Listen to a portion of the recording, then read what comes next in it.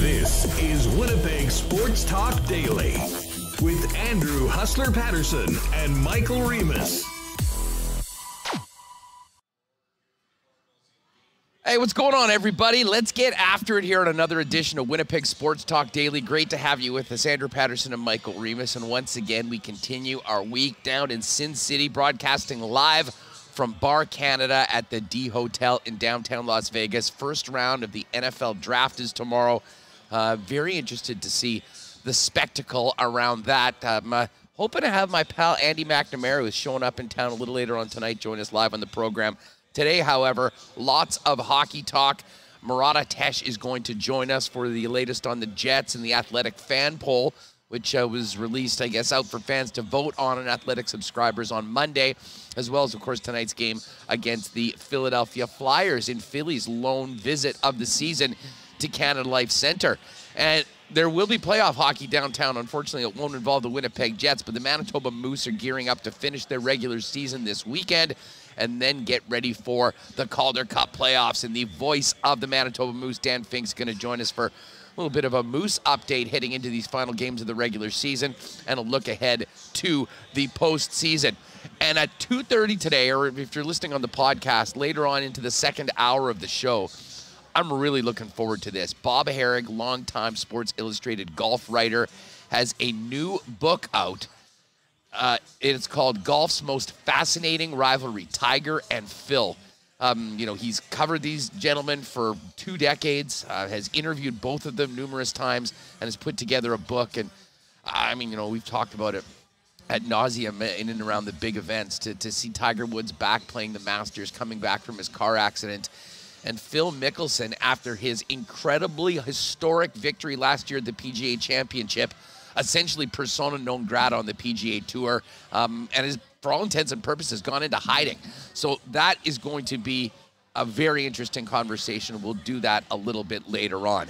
Busy night last night in the National Hockey League. We'll get to that. Games coming up this evening, but of course focus in on our Winnipeg teams. And speaking of those Winnipeg teams, we'll let you know what the Ice did last night in just a second. But as we get going here live from the D in Vegas, do want to thank all the sponsors that make this show possible, including our newest sponsor, Wallace & Wallace, F Apparel, Vita Health, Fresh Market, Aikens Lake Wilderness Lodge, Breezy Bend Country Club, Culligan Water, Manitoba Battery, Knott Auto Corp, Little Brown Jug, the Nick and Nicky DQ Group, Boston Pizza, Princess Auto, Canadian Club Whiskey, and, of course, our betting partners over at Coolbet Canada. So let's get Michael Remis in here and get things going. Remo, how are you, my friend? You know, I'm actually in a pretty good mood considering we're entering the phase here of the season. 3 final games, 3 final, I don't want to say meaningless games. However, I mean, they can't get into the playoffs, so they're just games. So I'm looking forward to that. You know, playoffs, I'm starting to get ramped up. So I'm actually in a really happy mood when it comes to that. I don't know, you're in Vegas. We did win the award and had our most downloaded show of the month yesterday. It was probably the Nightlife Awards victory bump that we got there. So, well, you know what? It's a great moment, actually, to welcome some new folks if they've just sort of discovered us or heard about us and it hadn't been listening. Welcome to everybody. Maybe some of the newcomers and, of course, all of our regulars, both on YouTube and podcast. Thanks so much for making us a part of your day, 5 days a week here on Winnipeg Sports Talk Daily. You're also happy because of the quality of this video you're getting from this setup here at the D, aren't you? Yeah, I mean, they got a really nice setup, so you're on a pretty quality internet connection, so I'm able to broadcast you in higher quality than we have this year. So that's all. I'm always excited about that. Well, I can tell you that, I was kind of joking on yesterday's show That the first kind of full night in Vegas here at Bar Canada, which is, kind of caters to their unapologetically Canadian is how they say it. They've got Canadian beers on tap, and they had all the games on last night. Monday night was a bit of a dud because there was only that Flyers-Hawks game. Last night, very different. Full slate of games. Few winners picked on the lock shop for those of you that were following. Shout out to you. And I'm looking forward to cashing some tickets as soon as this show is finished and getting after it tonight. And, of course, maybe making a wager on this Jets-Philly game this evening down at Canada Life Center. But overall, I mean, it has been a great time so far, and I think things are really going to get fun over these next couple days.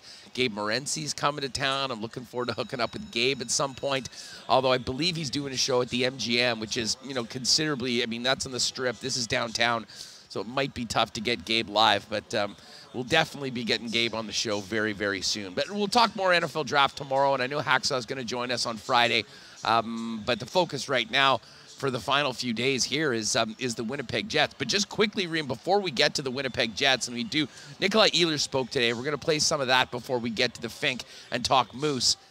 There is, listen, the Winnipeg Ice. We talked to Munzie yesterday on the program. They had a really nice start, great opening to the playoffs with the 2-0 lead going to PA.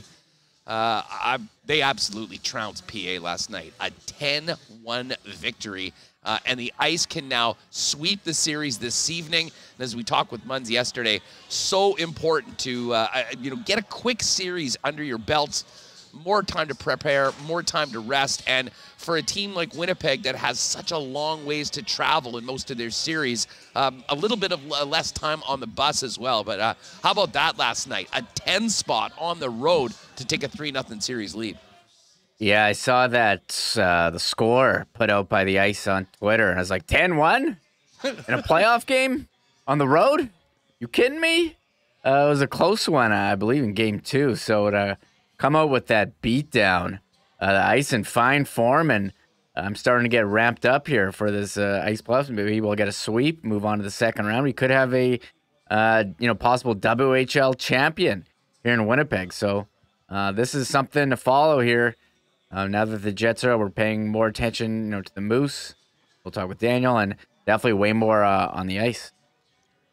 Yeah, you know what? I was just texting with Weber, who went out to the Wheat City last night to see the Wheaties take on Red Deer. Brandon, of course, got the sweep in the first 2 games on the road. Unfortunately, though, lost last night 3-1. Very tight game, and the Wheaties are now down 2-1 in their series.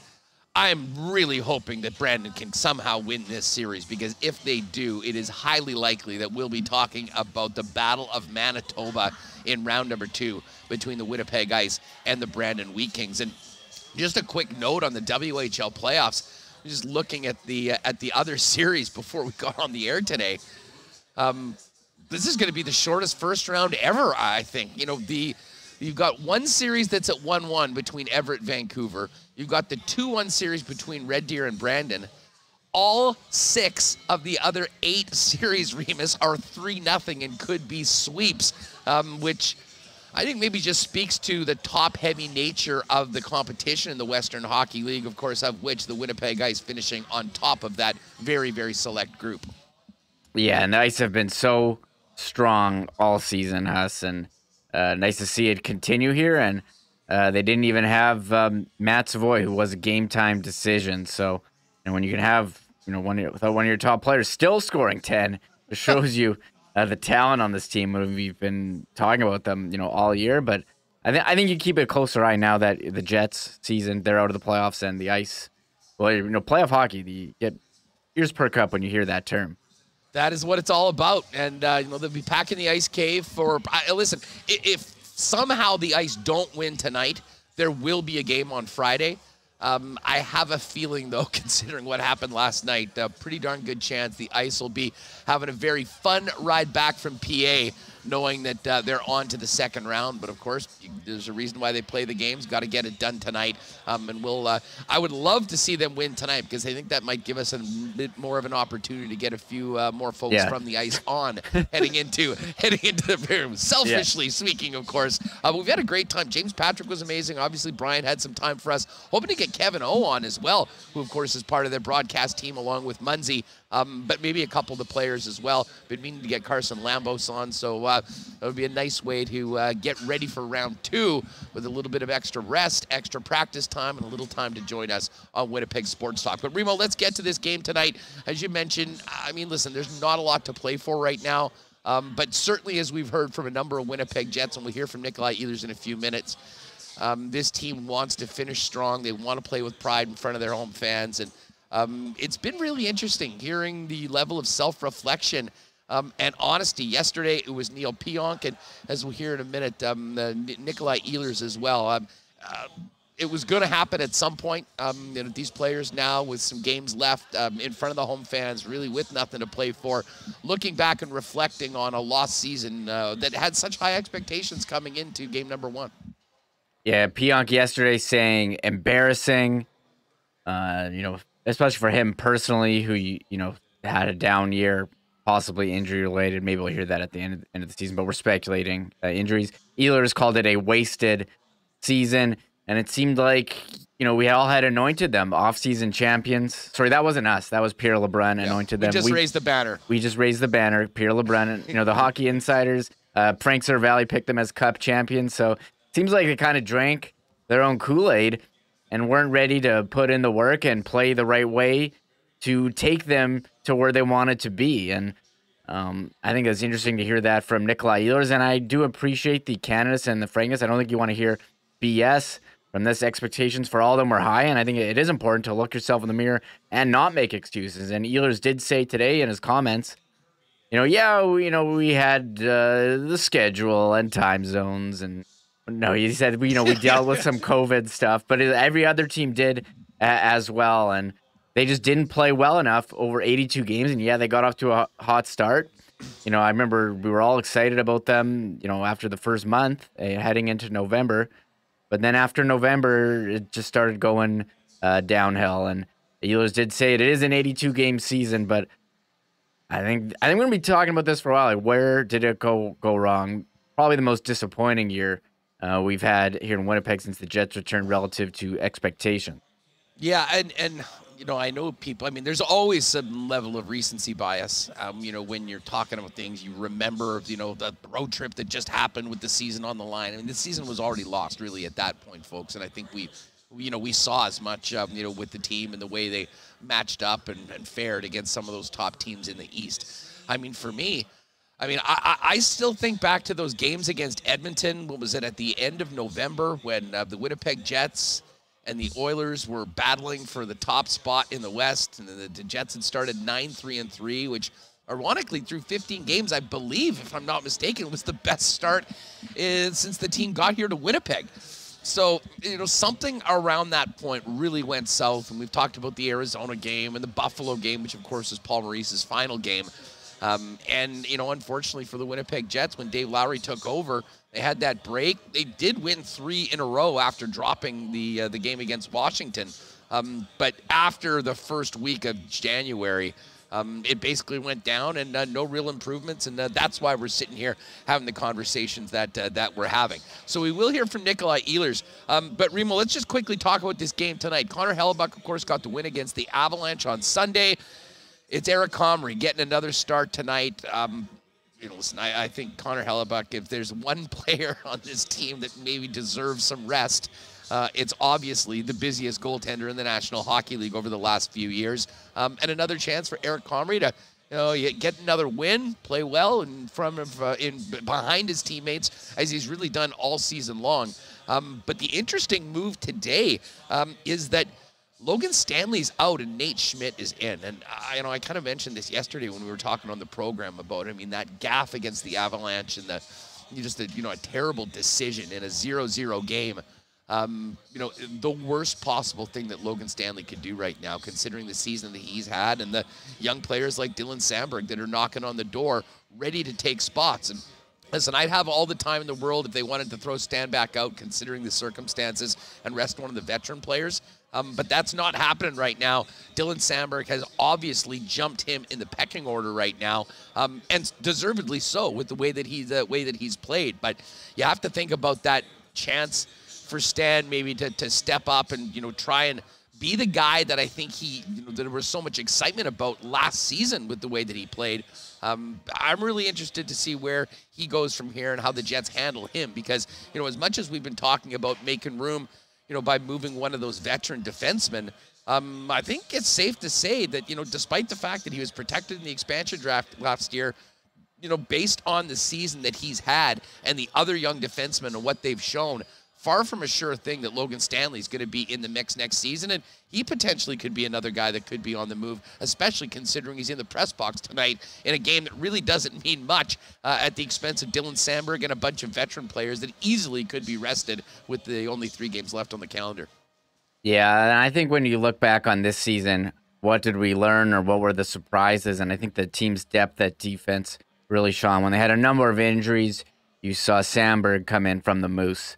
Johnny Kovacevic played, Declan Chisholm. I mean, there were a couple of games where a lot of guys were out, and they all came in and played pretty well. And Logan Stanley, it just seems like, when you have key goals against, he would be on the ice, and you'd be looking at him like, what are you doing there? And that's kind of what happened on the last game on that 2-on-2 play. We talked about it a lot, but there's been other plays where, goals against and the missed assignment. So giving him a seat, letting Samberg step in, and him and Pionk, the 2 guys from Minnesota, they trained together. They knew each other growing up. So I like that pairing, and I think Dylan Samberg's earned this opportunity to keep playing. And I agree with you. I wouldn't be surprised if Stan does get in, give him a rest and get him in for one of the last 2, either Sunday or Friday, because as we said, these games, they're not playing for a playoff spot. You might as well play guys. And as far as Eric Comrie, he's earned the opportunity to play here. I thought he should have played more during the season. He's played very well.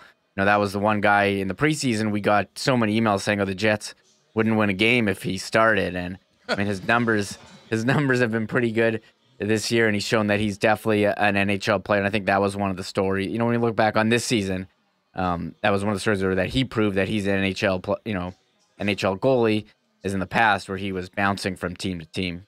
Yeah. Listen, I think that, Comrie has certainly earned the confidence that he's got from, I think, the team.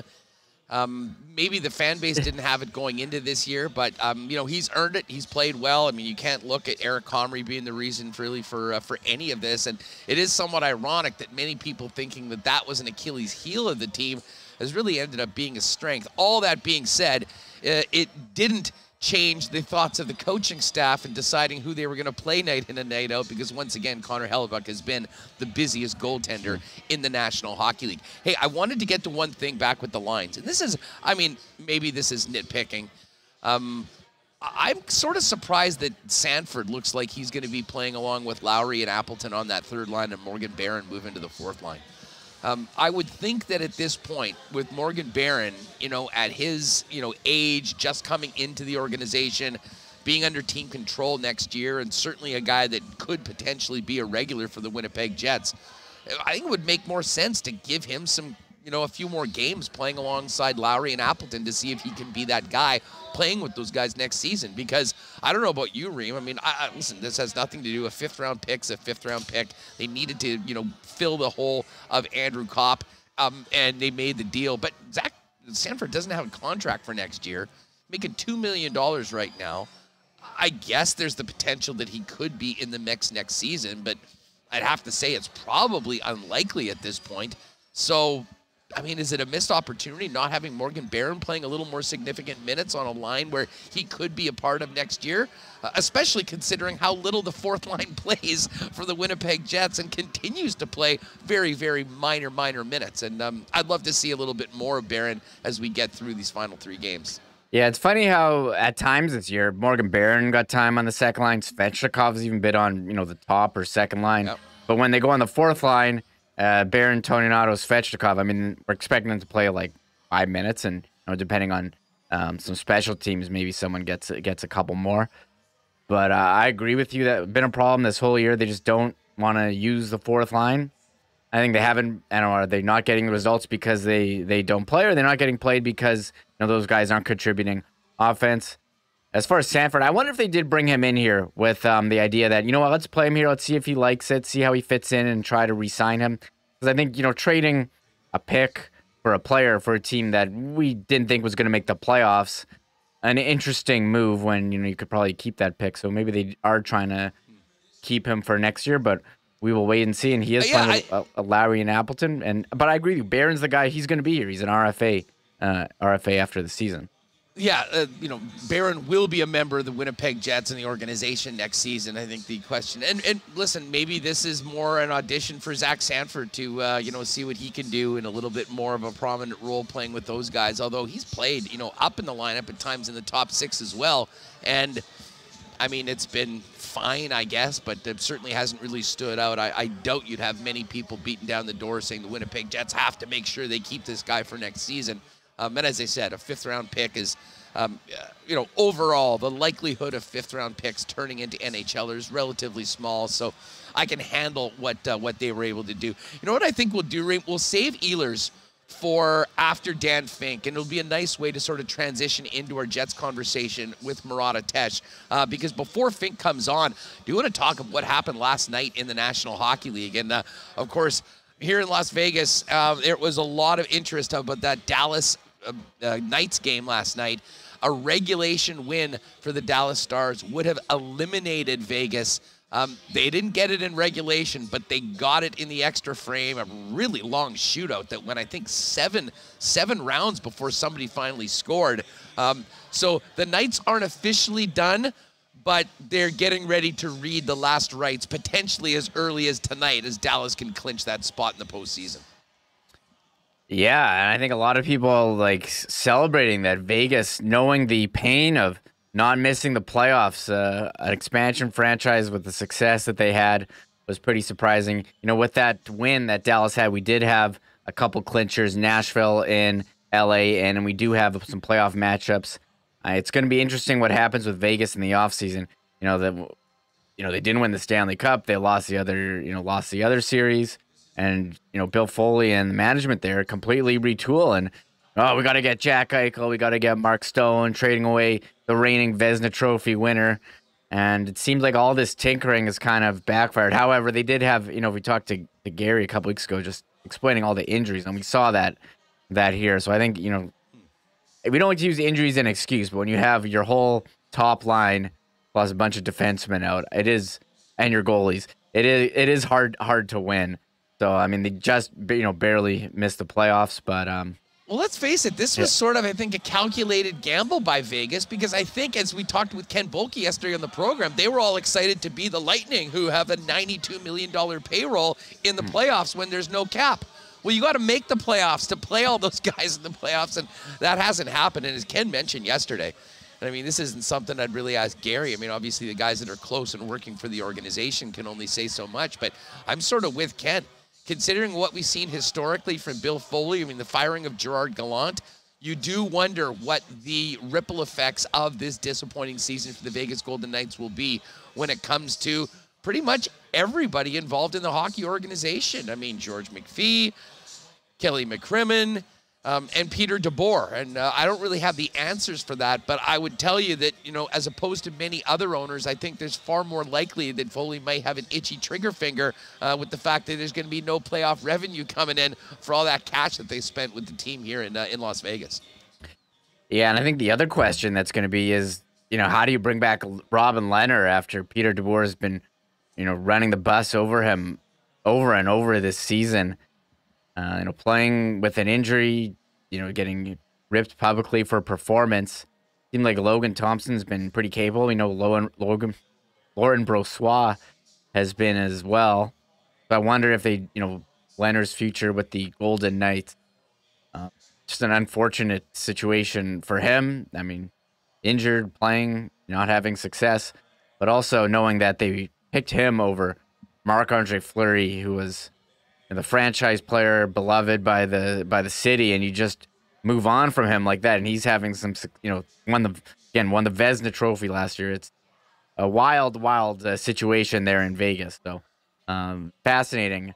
I know I see a lot of people on Twitter like very happy that they're not going to make the playoffs this year. It's not official yet, but 1 point by Dallas or a Vegas loss in the last 2 games, they're done. Yeah, no doubt about that. It does look like we're going to get Tampa-Toronto, which will be an unbelievable first-round matchup. But still waiting to see who the Hurricanes will be playing in the first round, as well as the Panthers. Panthers could be playing either Washington or Pittsburgh in the first round. And Calgary waiting to see if they're going to be playing the Dallas Stars or the Nashville Predators as well. Hey, special shout out to our good friend Dallas Pauls. Dallas, thinking about you today. I know it's a big day for you. Enjoy the evening and that 1919.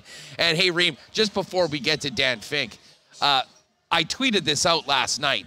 We got to give a big shout out to our listener, Hots007, who sent a picture yesterday of him at the top of a mountain. I think it was Kilimanjaro. I don't have it in front of me. Rocking a Jets toque and the Winnipeg Sports Talk zip hoodie. That is one of the coolest things I've ever seen. Yep. Shout out to Hots007. I don't know if you've got the tweet there, if you want to show it for folks. But there it is at the Everest Base Camp. Yeah, Everest Base Camp. It says 5,364 meters elevation, rocking the Jets Heritage Toque and Winnipeg Sports Talk zip hoodie. Literally the highest Winnipeg Sports Talk has ever been, Hustler. So don't know about that. What are those shades as well? Are those like special like mountain climbing glasses, or are they just really cool? Those are pretty dope. A nice reflection. You can see his camera actually, his phone in there on that. That's a nice selfie, but it looks great. But yeah, Hots007 tweeting out. Yeah, story I missed listening to you guys.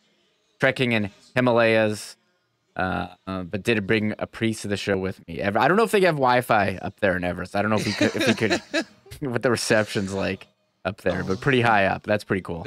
No doubt. But anyway, shout out to him and everyone with us. Great to see you all. Again, if you haven't already, or maybe if you're new looking at us on YouTube, make sure you hit that red subscribe button and do us a favor, hit that thumbs up to help spread the channel. All right, we're going to have Dan Fink join us in just a couple minutes. Before we do that, a big thanks to Wallace & Wallace, our newest sponsor here on WST. Wallace & Wallace is Winnipeg's fencing and overhead door specialist, serving residential and commercial customers since 1946. If your property needs the security and protection of a new fence, or if winter's done a number on your old one, give them a call. Vinyl, ornamental, welded wire, chain link, or wood, they've got the right fence for you. And if it's time to replace your garage door, they've also got Winnipeg's largest selection of overhead garage doors. 452-2700 is the number to set up a free estimate from one of the Wallace experts. And you can also visit them online at wallacefences.com or pop down to their showroom on Lawson Road off of Kenniston. F Apparel and the gang are getting ready to make guys look good for the upcoming summer, whether it's grads, weddings, or events.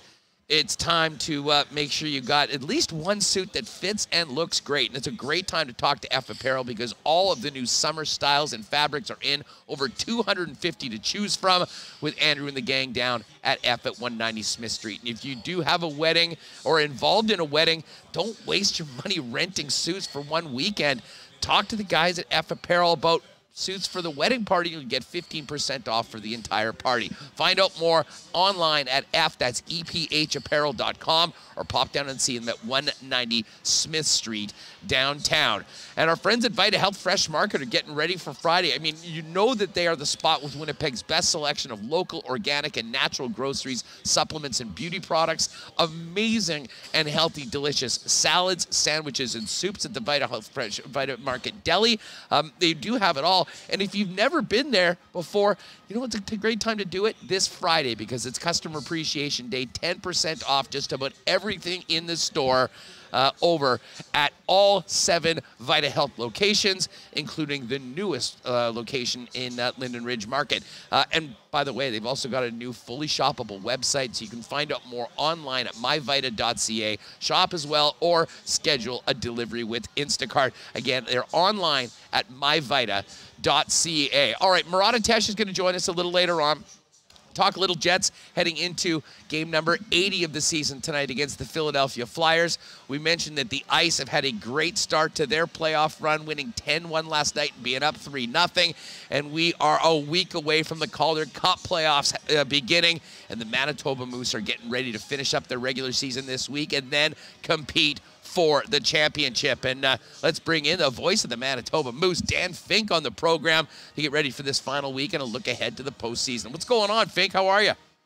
Not too much. Just getting set for a busy week here, or continuing on a busy week here, and then we're into that ramp-up week before the playoffs starts. It's exciting times, Huss. It is. What's the mood around the team right now? I mean, I'm sure everyone's just champing at the bit to get out and get into the playoffs, but you still do have a little bit of work to do, although second place has been clinched for the club looking ahead to next week.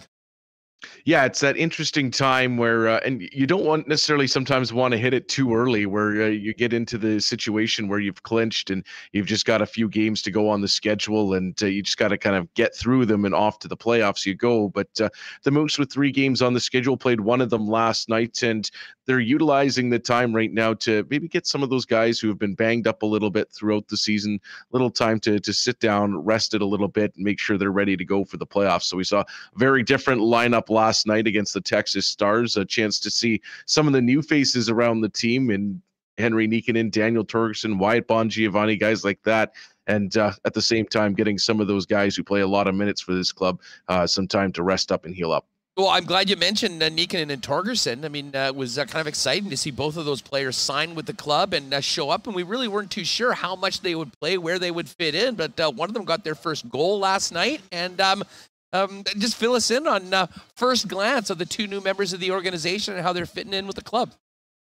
Yeah, both guys actually on Sunday had great chances to score on kind of their first shifts, or first couple of shifts. Henry Nikkanen, first 10, 15 seconds he's on the ice, got sprung for a breakaway, just wasn't able to quite tuck it away, and then had another really good look last night. But Daniel Torgerson got his first. I'm still not entirely sure how he managed to sneak it past Matt Murray. Not that Matt Murray, there's now 2 lurking around, and they're both very good goaltenders. But Matt Murray of the Texas Stars was able to sneak it past him for his first in the league. So that was great to see. It's always fun for those guys to get their first in the league, and the rest of the team kind of rallied around them as well. But yeah, it's cool to see. And you know what, Torgerson and Nikkanen, those are 2 very large lads. And I mean, Nikkanen's turning 21 in a couple of days here. Torgerson is still just 20, and they are both up around 220 pounds, 6'3", 6'4". They are large human beings, and they get around the ice very well for a couple of guys that big. So it's cool to see them there, and kind of a glimpse of what's to come. And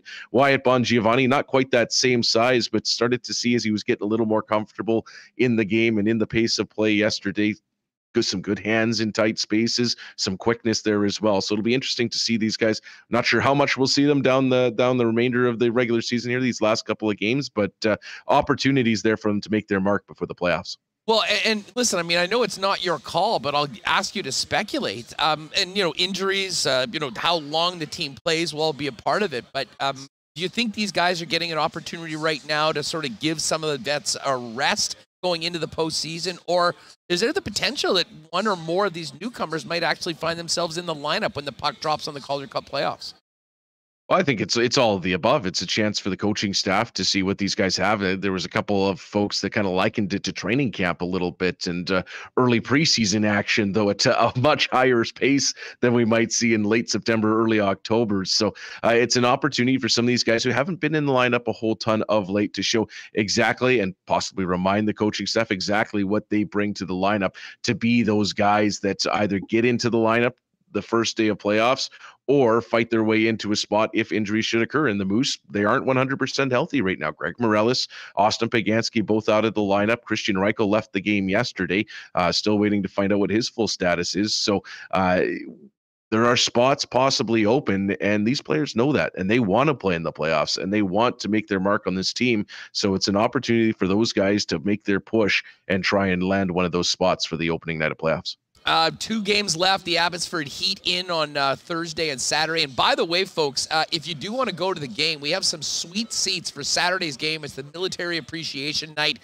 We're doing it on Instagram. So if you go to our Sports Talk WPG Instagram account, follow the instructions to enter, and we'll announce a winner probably tomorrow. Probably tomorrow. Give people a couple days to get ready for the game. So if you do want to see some great action to finish up, we'll do it on Friday. We'll announce the winners, but it's live right now. So get on over to our Instagram feed, and if you're not following us already, give us a follow as well. Let's talk about these final two games. There's a game first Thursday night against Abbotsford, and then the finale of the season. I knew I sort of did the Fan Appreciation Day earlier, but again, with the schedule the way it's happened, we've still got these games on the docket. How's Mark Morrison going to be approaching it from the team standpoint? For more of the same, do you think, or might the final game of the year be somewhat of a playoff dress rehearsal, do you think, Dan? Yeah, I'm not sure how the weekend's going to go entirely. Might see a couple more of those regulars filter back into the lineup after getting that break. You don't want folks to get cold or anything like that. But this Abbotsford Canucks team is very, very good. I mean, the Moose saw that firsthand earlier on in the season. It's a team that brings about a ton of offense to bear. But missing a few of their key guys like Nick Patan. He's up with the big club right now. Sheldon Dries, who's just been excellent this season for both Abbotsford and Vancouver. Goaltending missing in Spencer Martin there. So there are some guys missing out of that Abbotsford lineup. They're resting up maybe a little bit, getting set for their playoff run, as they have been one of the best teams in the league in the second half of the season. So they are definitely a threat to come out of the Pacific Division. But both teams maybe kind of chess matching their way into these 2-game sets. So we'll see how the Moose end up playing it, if they roll out more of the regulars and if they actually put out what we would think would be their playoff lineup for one of these games, or if they continue to kind of piece their way through, get some guys some rest while trying to keep competitive and keep the right guys going and get a couple of guys through that series. So should be really interesting. Really looking forward to that Saturday military appreciation game. The jerseys look just excellent, and it's going to be in your packed house. So really looking forward to that great send-off heading into the playoffs. Yeah, no doubt about it. By the way, I have no idea why I called them the Abbotsford Heat. It's the Stockton Heat, of course. It's your deep AHL knowledge. Dating yourself a little bit there. Yeah, exactly. Goaltending, is this going to be Mikhail Burton, do you think, running with it? Cormier's had such a strong season as well. I mean, I guess it is somewhat of a luxury for Mark Morrison to have two guys that I think he feels confident to put in the net heading into the playoffs. Yeah, the Moose have the luxury of having that 3-goalie rotation, and they've all been seeing the crease. Actually, the last 3 games, each one of Mikhail Burton, Evan Cormier, and Arvid Holm has gotten the net. So, initial thoughts, I'm not the coach, so I'm going to stay away from it. But you know what? No matter who the Moose are able to put in between the pipes, they're in pretty good shape, because you look at what Mikhail Burton has done this season against the possible opponents for the Moose in Rockford and Milwaukee. Burton's 4-1 against Milwaukee, and he's 3-1 against Rockford. So he's had pretty solid seasons against both of those teams. And you know what? He has been getting the bulk of the starts down the stretch drive, so that might be an indicator there. But as you mentioned, Devin Cormier has certainly played well for the Moose this season and come into some tough spots and make some big saves for them. Arvid Holm as well, especially early on in the season, and when the team was going through COVID issues, things like that, really picked up a lot of the load when Mikhail Burton was with the Winnipeg Jets. So either of the goalies, any of the goalies, able to roll in there and pick up some big wins for the Moose. So, and they're going to need those goaltenders, because no matter who the Moose play against, whether it's Milwaukee with Connor Ingram or Rockford with Arvid Soderblom, have some excellent goaltenders at the other end. I imagine, just considering what's happened, we had basically a similar conversation with Munzie yesterday about the excitement for, these WHL players to get back and be playing playoff hockey for the first time in a couple of years. I mean, this has been building. The team knew that they were going to be a playoff team, but the minute you clinch second, you're going to have a home ice in the first round of the playoffs. That sense of excitement must really be growing within that room. Yeah, they're ready to go. I mean, they've been ready for a while now. You could say they've been ready for this for the last 2 years. I mean, you got to remember that much like the Western League there hasn't been any playoffs for the past 2 seasons. So there has not been a Calder Cup handed out. I guess the Charlotte Checkers are still technically the champs from back in 2019. So they're very excited. I mean, there's a lot of guys who haven't played playoffs in the American Hockey League on this team, and they want nothing more than to get into their first action and really step forward. But so the Moose are going to have to rely on some of those guys who have that Calder Cup experience, even though it might be somewhat limited. So it should be very interesting to see how this team steps into the playoffs. They play a very playoff style of hockey. They have all season long. Looking forward to seeing how they're able to bring that to bear in the playoffs. And those 5-game series, they come at you real quick. So there's no room to kind of ramp up into it. You've got to be going from puck drop in game 1.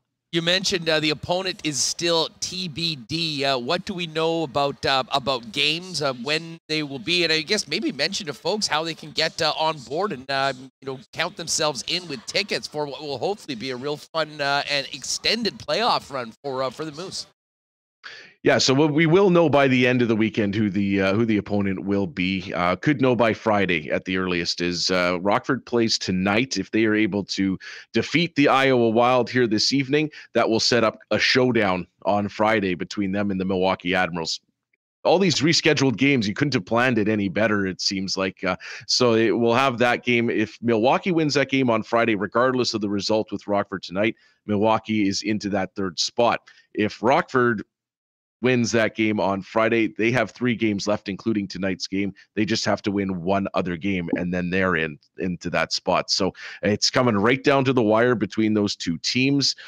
Don't ask me to pick, because it's going to be close no matter what. These Central Division teams have been so tight all through the season. Obviously, Chicago has been out there in the lead for most of the season. But the Rockford Ice Hogs have taken down the Chicago Wolves many a time. The Moose split their season series against them. It's a very tight division, and it's very exciting heading into the playoffs. And you were asking about how folks can get involved. If you want to jump in early, get on the bandwagon now. Get your playoff packages before the single game tickets go on sale.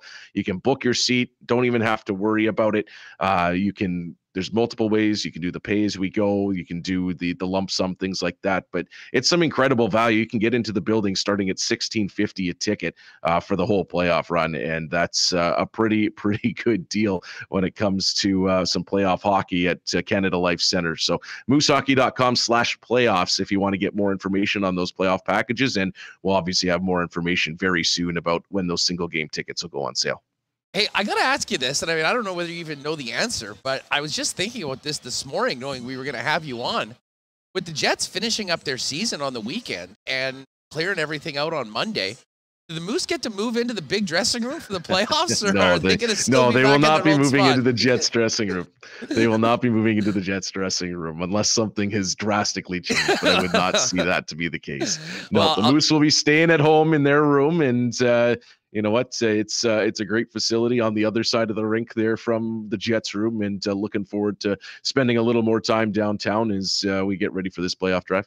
Well, and the bottom line is, the goal of every one of these players in the American Hockey League is to eventually move into that Jet dressing room at some point in the future, and no better opportunity to help one's cause than have some great performances at playoff time when it really counts. Who was it? Daryl Sutter just a couple of weeks ago saying that's where guys make their name. That's where you hear about players is in the playoffs. So a good playoff drive can definitely raise a player's stock and really show at the toughest time of year what a player is made of. And the Moose certainly have a bunch of guys who have logged time with the Winnipeg Jets this season. 14 players have played on both rosters, and really looking forward to seeing how that experience helps out. And if these Moose are able to put it all together and go on a deep run, certainly looking forward to it. It'd be very exciting. Last time they were in, they got to the second round before bowing out to the Rockford Ice Hogs, and would certainly like to go a little further this time around.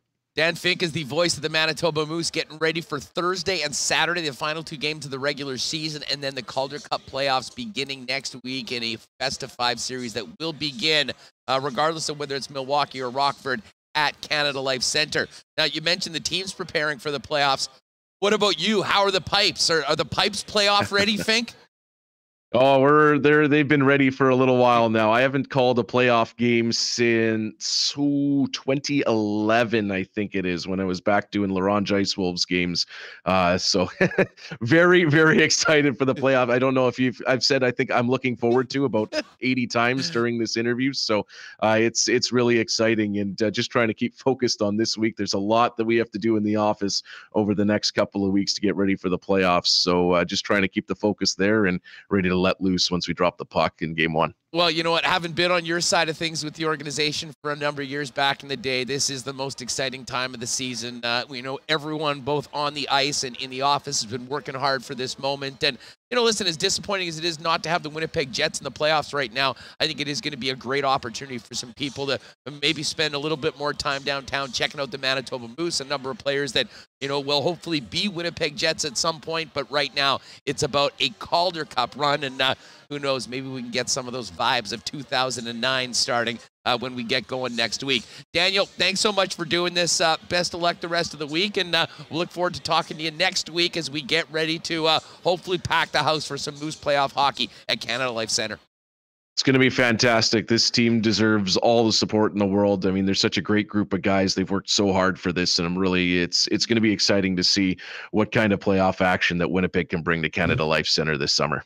Have a great call on Thursday and Saturday, Dan, and we'll hopefully hook up next week once we've got a little more clarity about the schedule, the opponent, and for a full playoff preview here on Winnipeg Sports Talk. Take care, pal. Thanks, We'll talk to you soon. It is. There it is, Dan Fink. You can follow him on Twitter at Daniel the Fink. And again, moosehockey.com for all information on playoff packages. And as soon as when we know what's happening with that first-round series, you'll hear it here on Winnipeg Sports Talk Daily. All right, looking forward to having Murat come up with us in just a few minutes. Before that, I do want to hear from Nikolaj Ehlers, but I do want to give a big shout-out to our friends at Culligan Water. Hey, I'm in Vegas right now. You know, depending on what you're up to at night, you definitely need to be hydrating. And I will say this, I've been saying it all week, I really miss the great taste of Culligan water. The bottled water here just hasn't been cutting it, to be honest, and don't even think about the tap. But whatever your water needs are in Winnipeg, talk to the experts at Culligan. They have been the leaders in the industry for 65 years, taking care of Manitobans as a family-owned business here in the city. And they do have it all: water softeners, filters, bottled water coolers, home systems and drinking water systems, not to mention city-wide water delivery services and commercial and industrial water products and solutions. Whether it's for the home, the cottage, or the office, Culligan has you covered. 1200 Sargent Avenue, 694-5180, or you can hit them up online at drinkculligan.com. Well, Manitoba Battery is ready for summer. Well, we're all ready for the summer. We just sort of get here, at least spring. But new summer hours right now as people get ready to maybe work on those cars, golf carts, boats, whatever they need. They're open later for you right now, 8 a.m. to 8 p.m. Donnie and his staff are waiting for you. And again, they had the big farm sale last week, but, you know, with maybe a bit of a delay on some things happening out in the rural areas, still do have time to come in and get the best prices in town on all of your battery needs. And if you are coming in from the city, best way to do it, from outside the city, best way to do it is phone in your order, and Donnie and the gang will have your order ready to go. And of course, you're saving money over the big box stores like Canadian Tire and Costco, getting the best deal, save time, and supporting local as well. Manitoba Battery is at 1026 Logan Avenue, 783-8787. And online at manitobabattery.com. And hey, with the playoffs coming, Royal Sports is ready for it. I mean, maybe you've got a second favorite team outside of the Winnipeg Jets. Listen, it's not just Winnipeg Jets merchandise at Royal Sports. They literally have the best selection in Winnipeg for all of the National Hockey League. Not to mention the NBA. We'll talk Raptors tomorrow, getting ready for that big Game 6 in TO. And, of course, the red-hot Blue Jays as well. Not to mention Canada soccer gear coming in as well. And outside of merchandise, they are the spot for all sorts of sports equipment, whether you're a soccer player, softball, baseball, looking for a new bike, or just want to get in on maybe getting into shape and a bit more active with their expanded fitness section. Pop down and see it all. 750 Pembina Highway. And at Royal Sports Pembina on Instagram. Make sure you give them a follow for all of the latest merchandise drops and deals. All right, listen, we're going to hear, maybe we'll get to Nikolaj Ehlers afterwards. We've got this ready. We will play it for you, but it does look like we've got our good friend Murat ready to go. So we can get right into that, and we'll hear from Nikolaj Ehlers and maybe even a little bit of Dylan and Schmidt if we've got time a little bit later on. But let's welcome him in from The Athletic. Murat joins us now. Murat, what's going on? How are you? Hey, Huss. I'm doing well. I'm doing well. I just want to alert you, if I panned left or right in either direction, you would see chaos because the winter storm / rainfall of the weekend got to me. We have some basement flooding, and it's been a little bit touch and go around these parts, but we're good. This is the joy in my day. We are here for it. I'm here for you. Let's go. Oh man, that sucks. I mean, and listen, I've been, hearing this from so many people. I mean, what a bizarre stretch of weather we've had really this entire winter, but to finish it off 2 weeks ago with the blizzard and then the nonsense that happened on the weekend. Let's just hope that we can get to some playoff hockey to watch and some nicer weather outside and not deal with everything you have. So I feel for you, buddy. I know there's a lot going on. Let's talk about this game tonight for a minute. I do want to get to the fan poll, and I know you're, getting, I mean, we were talking off air. I sort of know what some of the responses are going to be based on this entire season. But I'll say this, like the way the team played, and I think it was important for them to get that result as they did on Sunday. It is interesting to see. I mean, no Logan Stanley tonight, I think speaks to, the season he's had, and certainly the gaffe that gave Colorado the lead. It would be very easy to shut a veteran or two down. Dylan Sandberg's certainly going nowhere right now, but what do you make of the fact that Stanley, with 3 games left as a young player, is not in the lineup tonight? Yeah, I think it speaks to what Dave Lowry has really made his priority for the last little while. And whether you agree with the decisions or not, the lineup decisions, the not bringing in prospects to play, the lack of call-ups or what have you. I think he said that they'd use 2 officially. They have room for 4. What you're seeing is Winnipeg trying to win out. There is no tank. There is no preview of the future. There is no...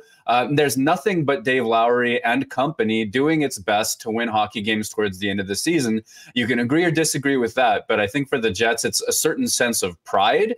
And each person in that room will have a different I guess, perspective and opinion. The individual players will be playing for pride, perhaps jockeying for, reputation and spots next year. But from the top, Dave Lowry in this situation, I think he's genuinely icing the roster every single night that he thinks is going to give himself the best chance to win games. And in this case, with Logan Stanley struggling, and it hasn't been a particularly strong year for him, which is unfortunate. I like the guy a lot.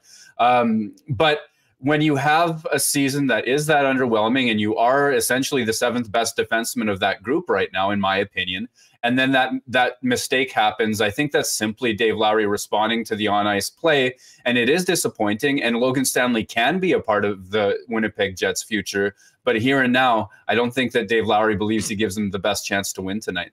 Well, and I think in a lot of ways, it's sort of a microcosm of his entire season. I mean, and listen, there are a lot of sophomores that take a little bit of a step back, but I mean, compared to the way that he played last year, that I think earned him the confidence that they wanted to make sure they didn't lose him to the point that they protected him in the expansion draft. It seems like it's a very different situation right now and very damaging, I think, to his prospects going forward, just for the fact that we've spent so much time talking about these younger players that seem to be ready to push for jobs. We'll talk about maybe moving one of those vets at some point over the course of the offseason, maybe more.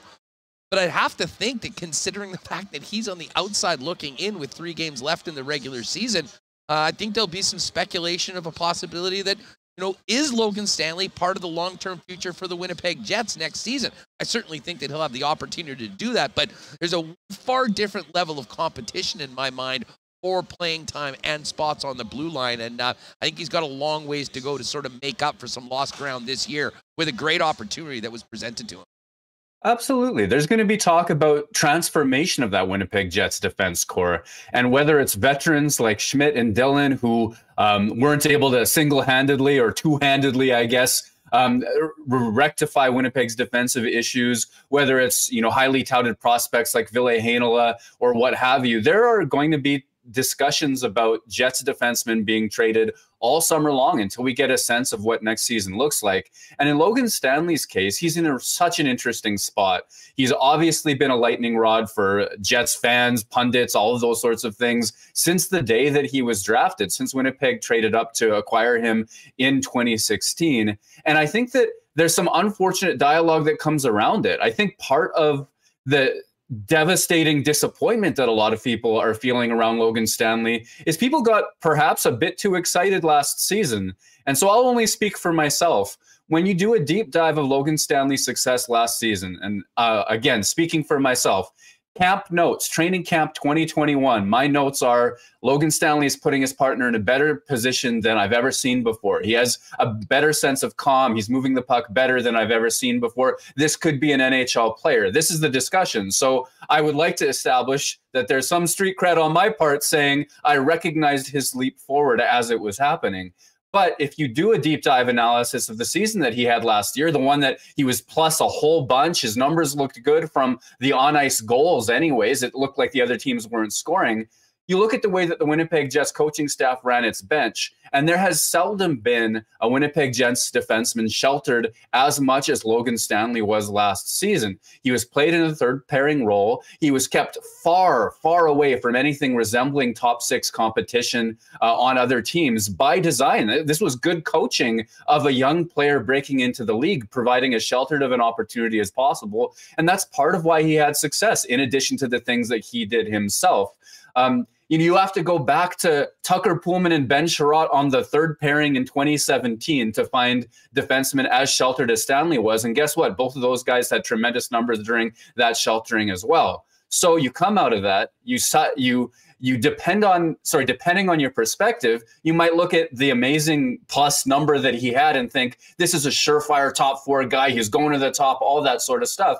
That was never realistic. And setting your expectations for what his season could have been as a top four defenseman or that kind of progress was, again, I'll repeat, never realistic. The idea that he could continue and develop into a solid third pairing guy with some physicality, who can move the puck, who is willing to get the puck to the net from time to time. He's still learning to choose his lanes in that sort of regard. I mean, there's a potential NHL future defenseman here who contributes positively to a third pairing and whose teammates adore him, who can add physicality, who's willing to fight from time to time. That's a good, valuable player.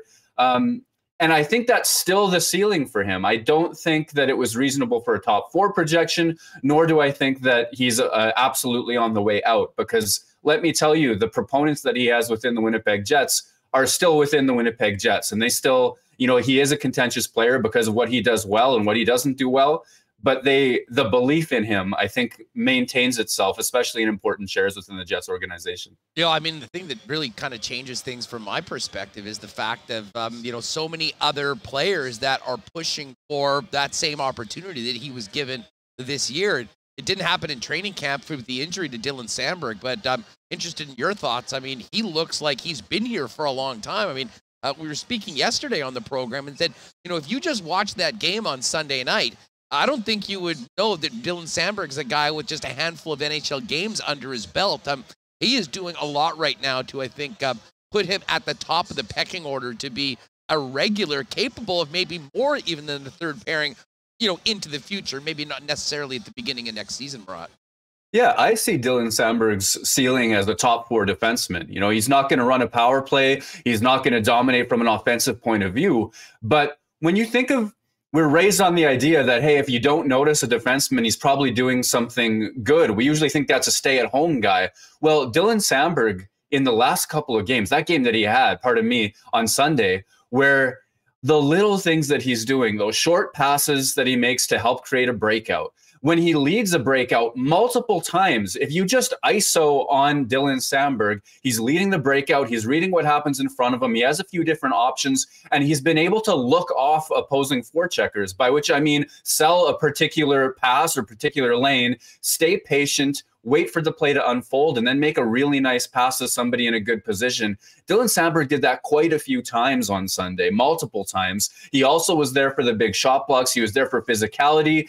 When defending his own blue line off the rush, he was willing to step up on people, gap close, gap tight, and make the stops and stop them from turning into scoring chances. These are the quiet things that I think a lot of times it's tougher to notice unless you're isolating on a player like that. And he's doing all of those things at a professional NHL level right now. So I agree with you. This is a really bright spot. And then I think, Huss, let's go back to September, his training camp injury. Heading into camp, if you were Dylan Samberg looking at the 7 guys in front of you, I'm including Nathan Beaulieu in that from the Jets' perspective, you were probably thinking you could have the camp of your life and not win an NHL job. That's not necessarily the ideal template moving forward. Obviously, his injury was a trouble spot for him, and it took some time to get going. Even his first couple games back for the Moose, he was still finding his way, to be sure, but he's reached a very impressive level. And if Dylan Samberg enters September 2022 training camp feeling like he could have the camp of his life and still not win a job, then I don't think Winnipeg's done its job this offseason. Murat of The Athletic with us here on Winnipeg Sports Talk Daily. Moving up front, interesting switch tonight. Morgan Barron's going to be playing on the 4th line, and Sanford's playing with Lowry and Appleton. Sanford being a UFA. You think this is an audition trying to give Sanford a little bit more time on a line like without Lowry and Appleton to see whether he might fit in for the future? Or I'll be honest, I was sort of hoping we might see a little more consistent opportunity for Morgan Barron, because, of course, a younger player under team control, he will be with the organization next season. And even if he's on the 4th line, certainly considering the situation, I'd love to see that 4th line play a little bit more. But what do you make of the lineup for tonight's game against Philly with Sanford on the 3rd line and Morgan Barron playing with Toninato? Well, I think it speaks to what Winnipeg's ideal was in acquiring Sanford in the first place. They believe he's big. He can play that checking line type of game.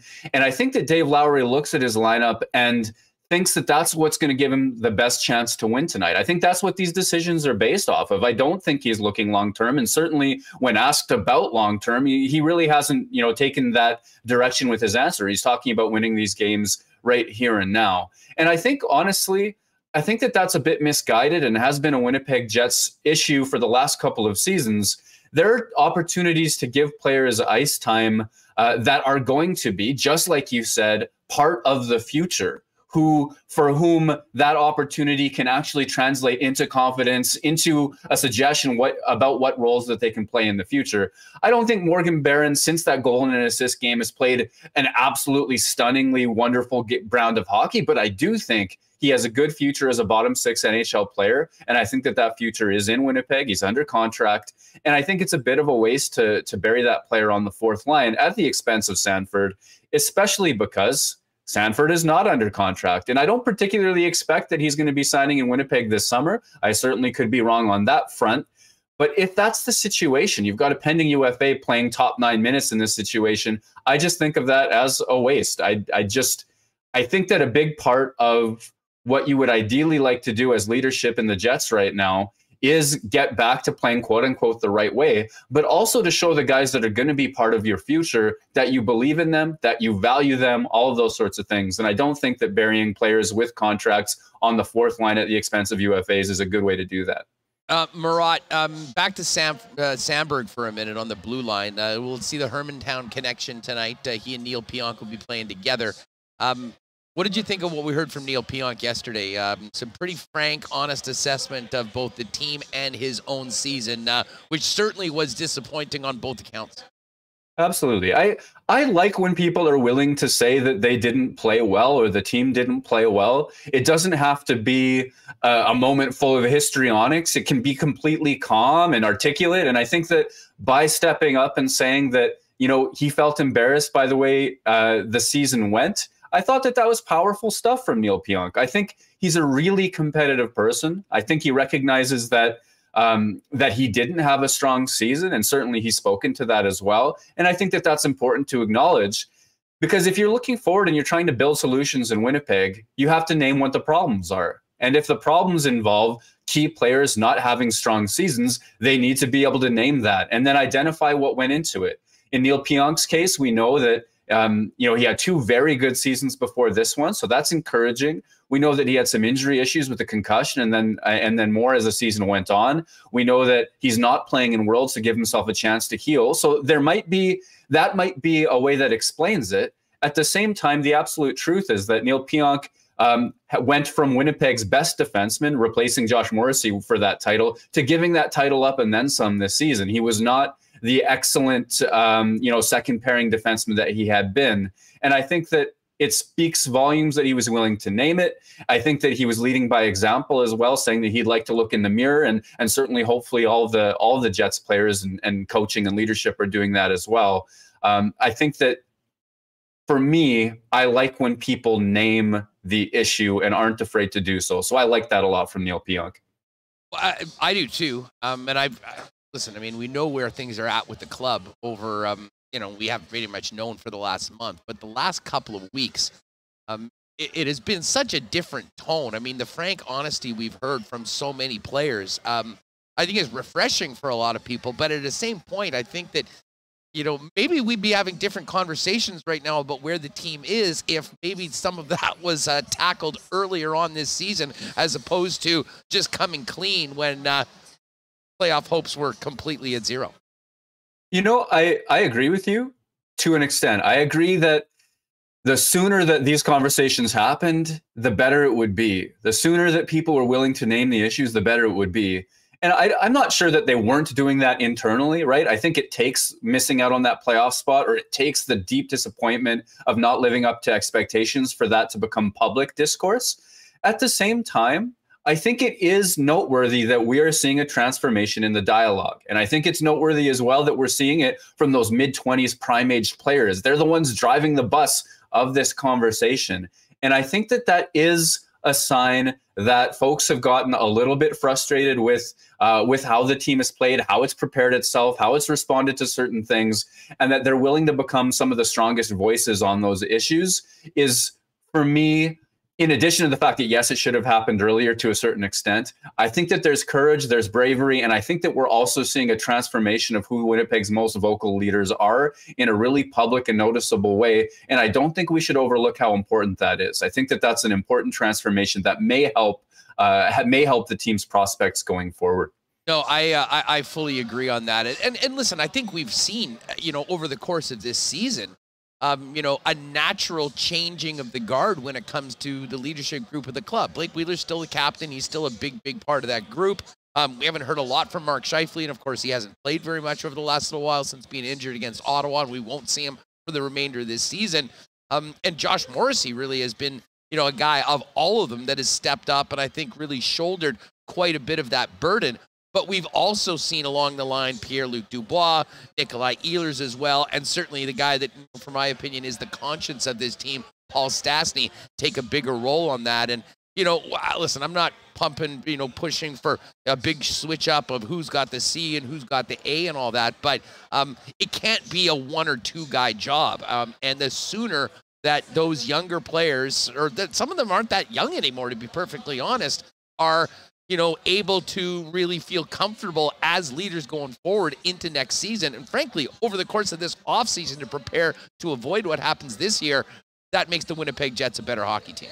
1000%. The more integrated the full leadership group is, and that goes beyond the letters, the better Winnipeg will be.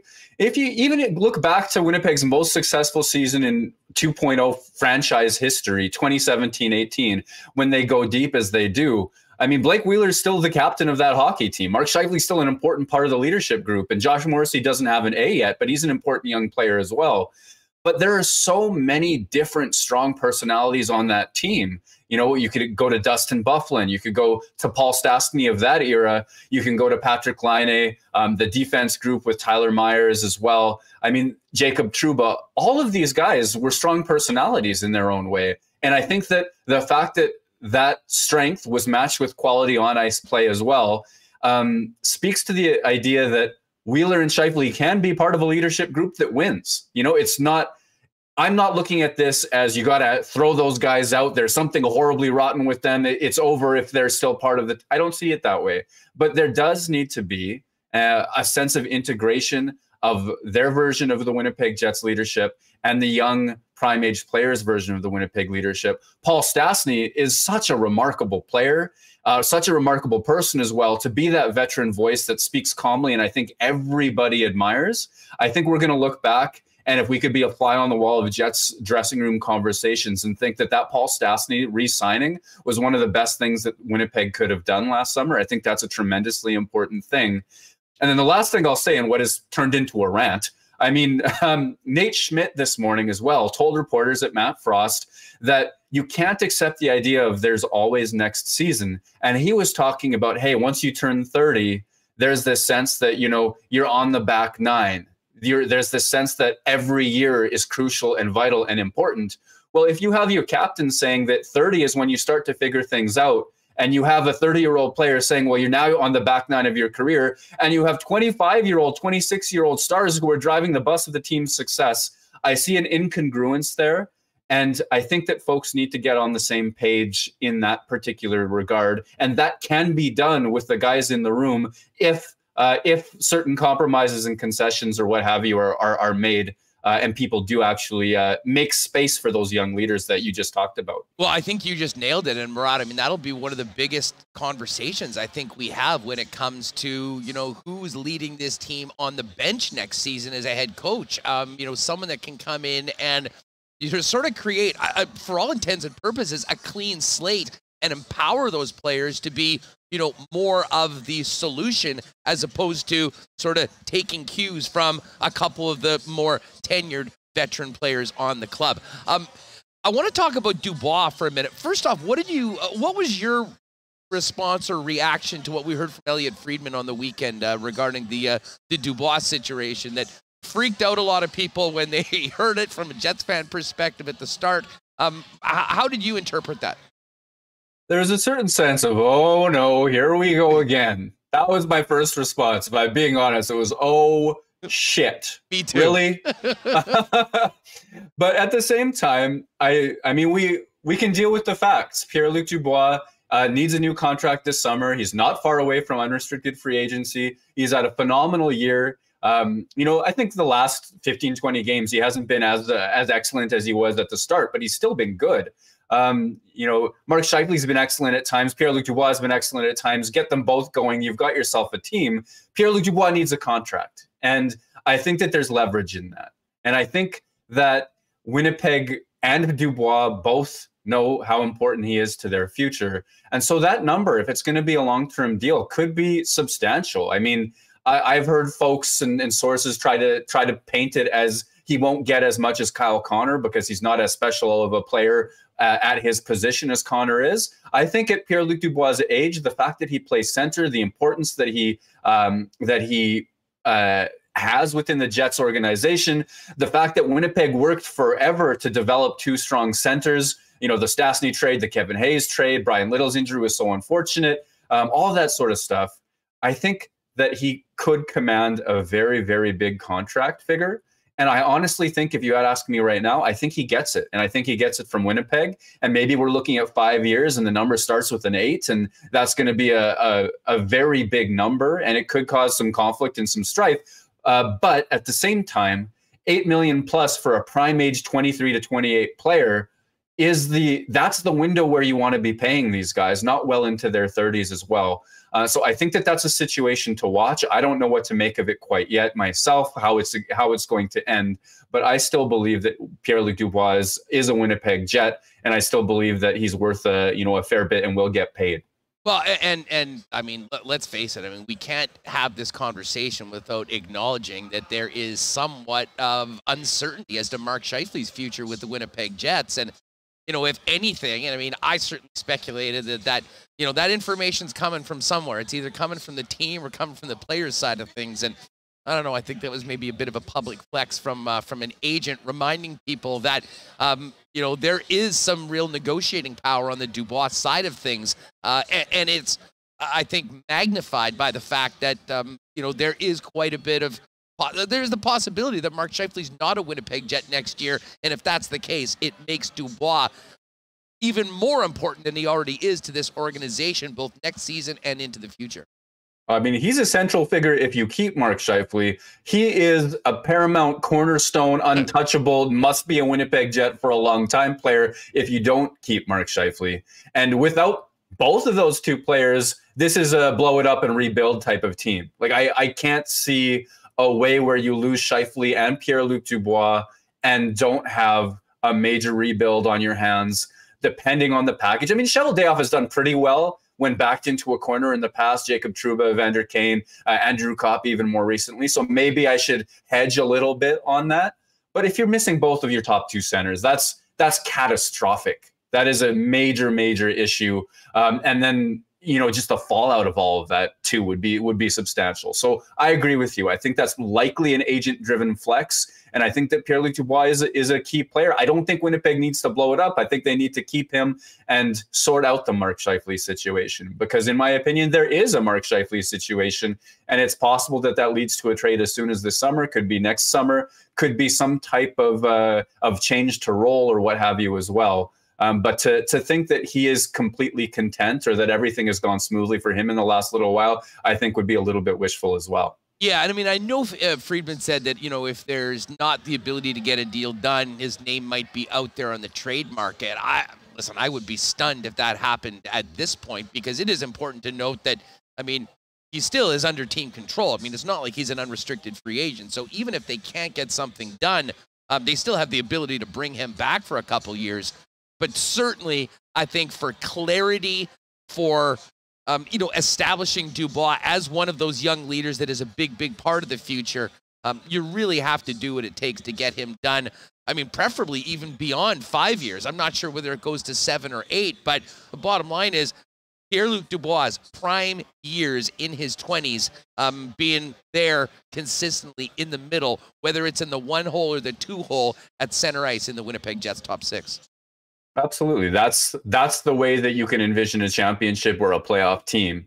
You need to have players in spots where they can outperform or at least match their contract in terms of production. And prime-aged Pierre-Luc Dubois is a reasonably good bet for that. It's not overpaying that 30-year-old, let's say Mark Scheifele's next contract, for example, you know, 30 plus, if you go multiple years on that, I mean, that's a recipe for a long-term overpay. We've seen Blake Wheeler even having a reasonably good middle six season at $8.25 million. That's inefficient money.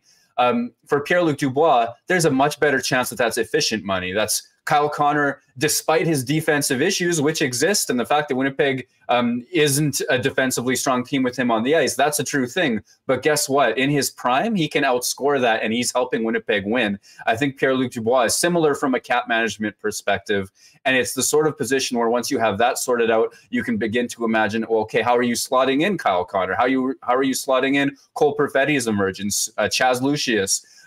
Even Nikolaj Ehlers is an incredibly important player, which to my mind makes Paul Stastny important too, because of the chemistry that they have. There's a lot of decisions that can be made with more confidence if Pierre-Luc Dubois is under contract for long term. You know, Dubois has been mentioned as a potential player for Canada. It looks like Nikolaj Ehlers is going to play in the World Championships. I mean, how many Jets do you think will actually maybe suit up for their nations at the event? And I mean, considering the disappointment of this season, they plan to be playing in the playoffs and hopefully for a long time. What do you think the benefits are of players like that in prominent roles for the Winnipeg Jets playing in the World Championships, unfortunately, because they're available? I mean, from a bird's eye level, looking at it from far away, I think the more, the better. The more different scenarios that these players can step into and possibly have success. I mean, there's a lot of really good American players on the Jets. There's good Canadian players on the Jets and international as well. They're going to go to some good teams. They're going to go to a situation that's a nice tournament structure. Nikolaj Ehlers was talking about it to reporters today. That's going to be a good experience for a lot of folks. I think that would have value for these guys to demonstrate just kind of a commitment to their games in a sense, but to their countries as well. I think that that's an important thing that gives a lot of people a lot of value. At the same time, if you zoom in a little bit, there's some situations where world championship caliber players might be best suited not playing. And Neil Pionk talked about a nagging injury. So I think he said he's not going to play. He's going to rest up until that's fully healed. Cole Perfetti, I would have loved to see him at the Worlds, but I think that there's still maybe some work to be done on that front. It looks like they're setting an August/September timeline for really rounding into form heading into next season as a Winnipeg Jet. There's players like that. I wonder about Mark Scheifele. I mean, certainly since he's not playing right now, I'm anticipating another few weeks on that shoulder for reasons like that. Blake Wheeler, probably as the 35-year-old player that he is, it's probably going to be completely up to him. And I wouldn't be surprised if he chooses rest as well, though I think that would be an interesting one to watch. And you can go on and on and on. One guy who I'm certainly hoping will play, and I mean, if there's confirmation about this, I don't know it, Kyle Connor, I think would be tremendous to see on that stage. And you just like to see in a situation like that with Connor, where he's had a tremendous year, and there's a lot of good vibes around Kyle Connor right now. And I think he's getting recognition from outside of the city, which is nice to see. I think that could be a really special time for him to reunite with some players that he grew up playing with as well. So between him and Ehlers, those are the two players I'm really pinning my hopes on the most in that sort of regard. Yeah, I sure wouldn't mind seeing Morrissey and Dubois lace up for Canada as well, yes, and be able to cheer those guys on. Hey, one quick thing on Connor. You mentioned, we've discussed in the past, his defensive warts. We haven't talked, and I've been very impressed at how he's transitioned into an effective penalty killer this year under Dave Lowry. But you look into the numbers, and I'll put you on the spot. If you don't have this, it's cool. But has his defensive play improved, or is he just so dynamic offensively and scoring so many goals we don't pay attention to it as much anymore? It's not as much of an issue. I see it more the second way, if I'm being completely honest. I think that, first of all, defensive impact at 5-on-5 and on the PK are two wildly different things, because so much of the PK is spent in structure. So there's neutral zone defense trying to stop that zone entry. And then there's some scramble plays to be sure, but also there's being in structure with the game kind of in front of you. They have less reads to make over their shoulders. They have less backdoor plays, all those sorts of things. So there are fewer decisions to make in a way on the PK. And there's a lot of players who can have tremendous impact on the penalty kill. And certainly with Kyle Connor's speed, my goodness, the offense he can create as well, that might not necessarily be great 5-on-5 players from a defensive point of view. And I think that that's where he is right now in his career. He's certainly outscoring defensive issues from a metrics point of view, more so than he's improved his defensive impact. And then the question becomes why? Where does that come from? Where are those defensive issues? And you can break down video, and I've seen people do this, and I've done a little bit of it myself, where Kyle Connor genuinely does sometimes look lost in the defensive zone. There's one play I saw going around Twitter where off a defensive zone draw, he seemed not to know where which person was his, and he floated for a little bit. Back checking he's pretty good at, but then identifying the player and sort of winning the physical battle that comes out of that, not as sure. But Winnipeg as a team right now is struggling to sort out the winger's role on defense. Since Dave Lowry came in, systems have mostly been the same, but they've asked wingers to collapse down low a little bit more often than Paul Maurice's version of the Jets did, and that's still a work in progress. We know that there's issues all over that team in terms of defensive impact. So Kyle Connor, I would say, is still a part of it, and then sussing out exactly how big his role is an issue as well. And then the last thing that I'll say in terms of sussing out how big his role is, he's certainly a dangerous player in transition, but there are plays at the blue lines in terms of making sure that puck gets broken out that have led to goals against for the Winnipeg Jets this season. And those are the sorts of things that you would anticipate as he continues to grow. Just a little bit better puck management and better puck support from teammates should be able to help him a little bit, but I don't think it's ever going to be the absolute strength of his game. Murat of The Athletic with us here on Winnipeg Sports Talk Daily. Before we go, Murat, you have always done the fan survey at the end of the season. I think we all knew what was coming from fans right now, but what are you hearing right now? And when will we see all the gory details of just how cantankerous this fan base has become based on the season that's just coming to an end? I mean, yeah, we were talking about this. We were messaging back and forth about this, and I think it's fair to say fans are frustrated. We're getting some of the most lengthy, cantankerous is a great word, detailed descriptions of what the Winnipeg Jets have done to you as fans, but also need to do going forward as well. And I love the engagement. We're on pace to set a record in terms of, I think we actually already passed the record in terms of how many people have filled this out. So that's great. Could be the fact that we have more subscribers. We're always growing. But I think also the biggest driver is that folks have a lot to say. And there are a lot of opinions about where it went wrong, what needs to be done, who the solutions will be. And so I'm going to put that all together. I've been sifting through it. Probably going to have to make it a two-parter because there's so much good stuff. You don't say. You don't say. Yeah. And right now the target date is Friday, Saturday. So look for, as the weekend approaches, to really see. I'll present the data. I'll put all of your answers up. And I'll definitely pick some of the most insightful or fiery or interesting takes, and I'll highlight those quotes too. Well, I'll say this about it. I'm not at all surprised you've got record feedback on this. And again, folks, go to The Athletic. I mean, it's up there right now. I'm sure you still got some time to get your feedback back to Murat on this. But it does show that these people care. You know, the worst thing that can happen, and we were worried about that, you know, you get from anger to apathy.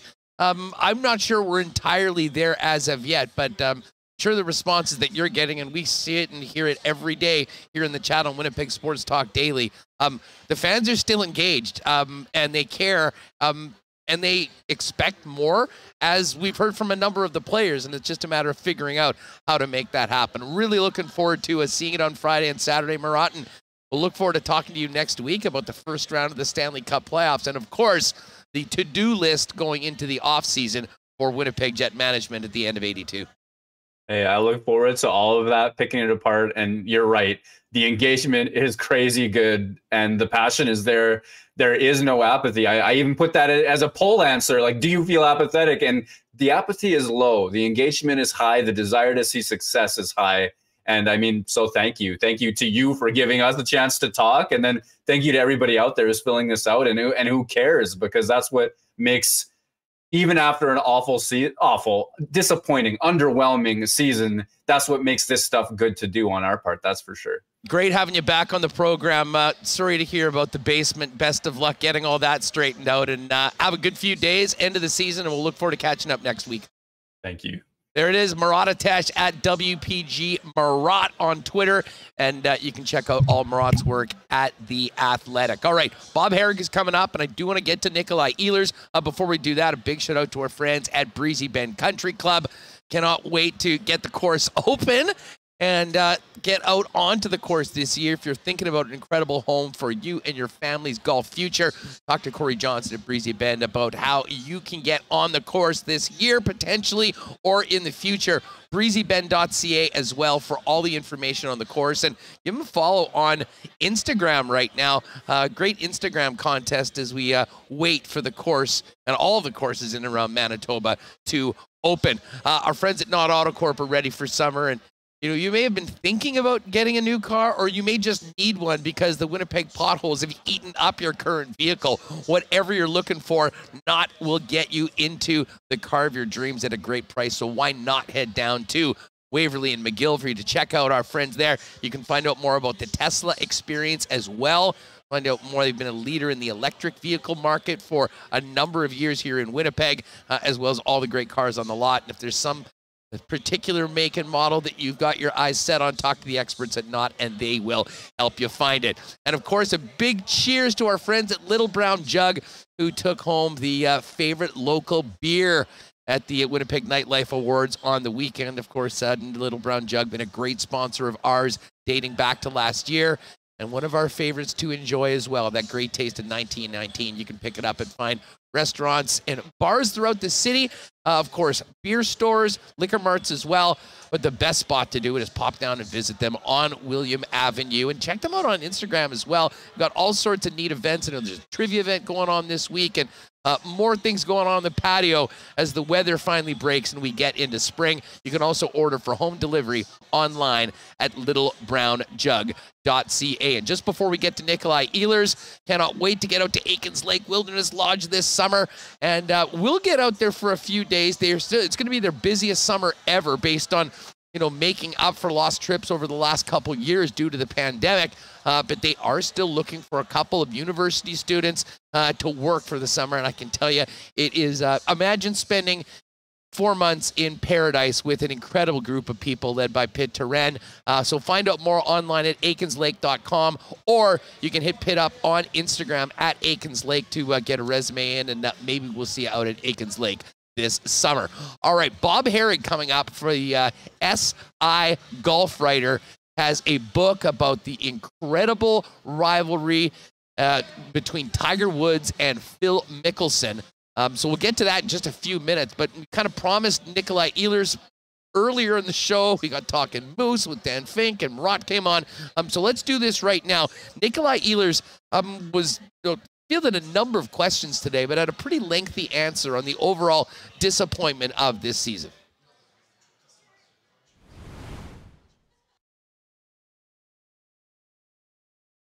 We've had a number of guys come in already the last few days just with some reflections on the season that was, and lots of candid assessments of the frustration and the underachieving, I guess. So how would you summarize, I guess, with 3 games left still, but how would you summarize this year as a whole? A lot of things have been said already. Wasted is obviously one of them. I think we came in here with a belief that we knew we were gonna be a playoff team. I think that's how we came into training camp. It was just a matter of having the right mentality, playing the right way, doing all the small things right. And I think when you look back now in this league, you gotta be a little more humble than that, because this is not an easy league to play in, to get wins in. So we didn't do all those small things right. We didn't play enough good games, obviously, or else we wouldn't be sitting here right now. So that's on us. That's on no one else. It's on us to play hockey and win games. And yeah, we had injuries. Yeah, we had guys out COVID, but every other team in this league has that every single year. So there are really no excuses for us to be in the situation that we're in right now. You look back, I think it was mid-November, you guys had just beaten Edmonton. You're 9-3-3. You were right there at the top of the Central. And then, is there anything you can now look back on and say, geez, it all changed when this happened or that happened? Because it seems like things really kind of went south from that point. Yeah, I mean, you look at our team. We have a great team. We have a lot of skill. We have young guys. We have older guys. I think we have on paper what it takes to be a playoff team. But a lot of teams that are not in the playoffs right now have that. It's a matter of playing the right way and doing all the small things and playing with the right mindset and being ready for every single game. Yeah, we did start pretty good, but it's still an 82 game season. So if you play 15 games the right way, that's not going to be enough for you. And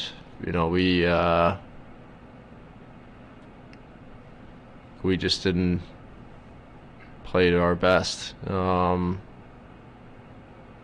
We did a couple of games, but that's not going to do it for you. All right, there's Nikolaj Ehlers and some of his comments before tonight's game against the Philadelphia Flyers. Of course, we'll have more time to discuss that in the coming days, and certainly on Monday when we hear from the Winnipeg Jets cleaning out the lockers and going their separate ways for the summer after not qualifying for the Stanley Cup playoffs. I'm really excited about this next conversation. Been a fan of Bob Harig's work for a long time during his time with ESPN, even the Tampa Bay Times, now with SI.com. golf writer Bob Harig, with a new book that just came out yesterday, Golf's Most Fascinating Rivalry, Tiger and Phil. And Bob Harig joins us now. Bob, thanks so much for taking the time to join us. How are you? I'm doing well, Andrew. Thank you for having me. It was interesting to listen to that hockey conversation for a minute. I'm in the Tampa area, and of course, our team's been doing great, and now everybody's nervous again because the playoffs are about to start. But thank you for having me. Yeah, Lightning are looking like a beast going in. There's a lot of Maple Leafs fans that are hoping to win their first series in 18 years and then sees the back-to-back defending champs coming up on the docket for next week, and are certainly some nervous moments. Bob, it goes without saying, I mean, Tiger Woods and Phil Mickelson, two of the biggest stars in sports and certainly in the history of golf. You've had the opportunity to cover them, interview them for a long time. Tell us how the book came together. Yeah, well, it actually, the seeds of it were planted, I think, right after Tiger won the Masters in 2019. I mean, it just such a great victory and such a, historic achievement, and all that he did to win that tournament, coming back from what he did. I just thought that it was worth kind of exploring some more. And then I got to thinking, well, we might be at the end of this reign of Tiger and Phil. And actually later that summer, for the first time ever, Tiger and Phil playing in the same major at the Open at Royal Portrush, both missed the cut. It had never happened before.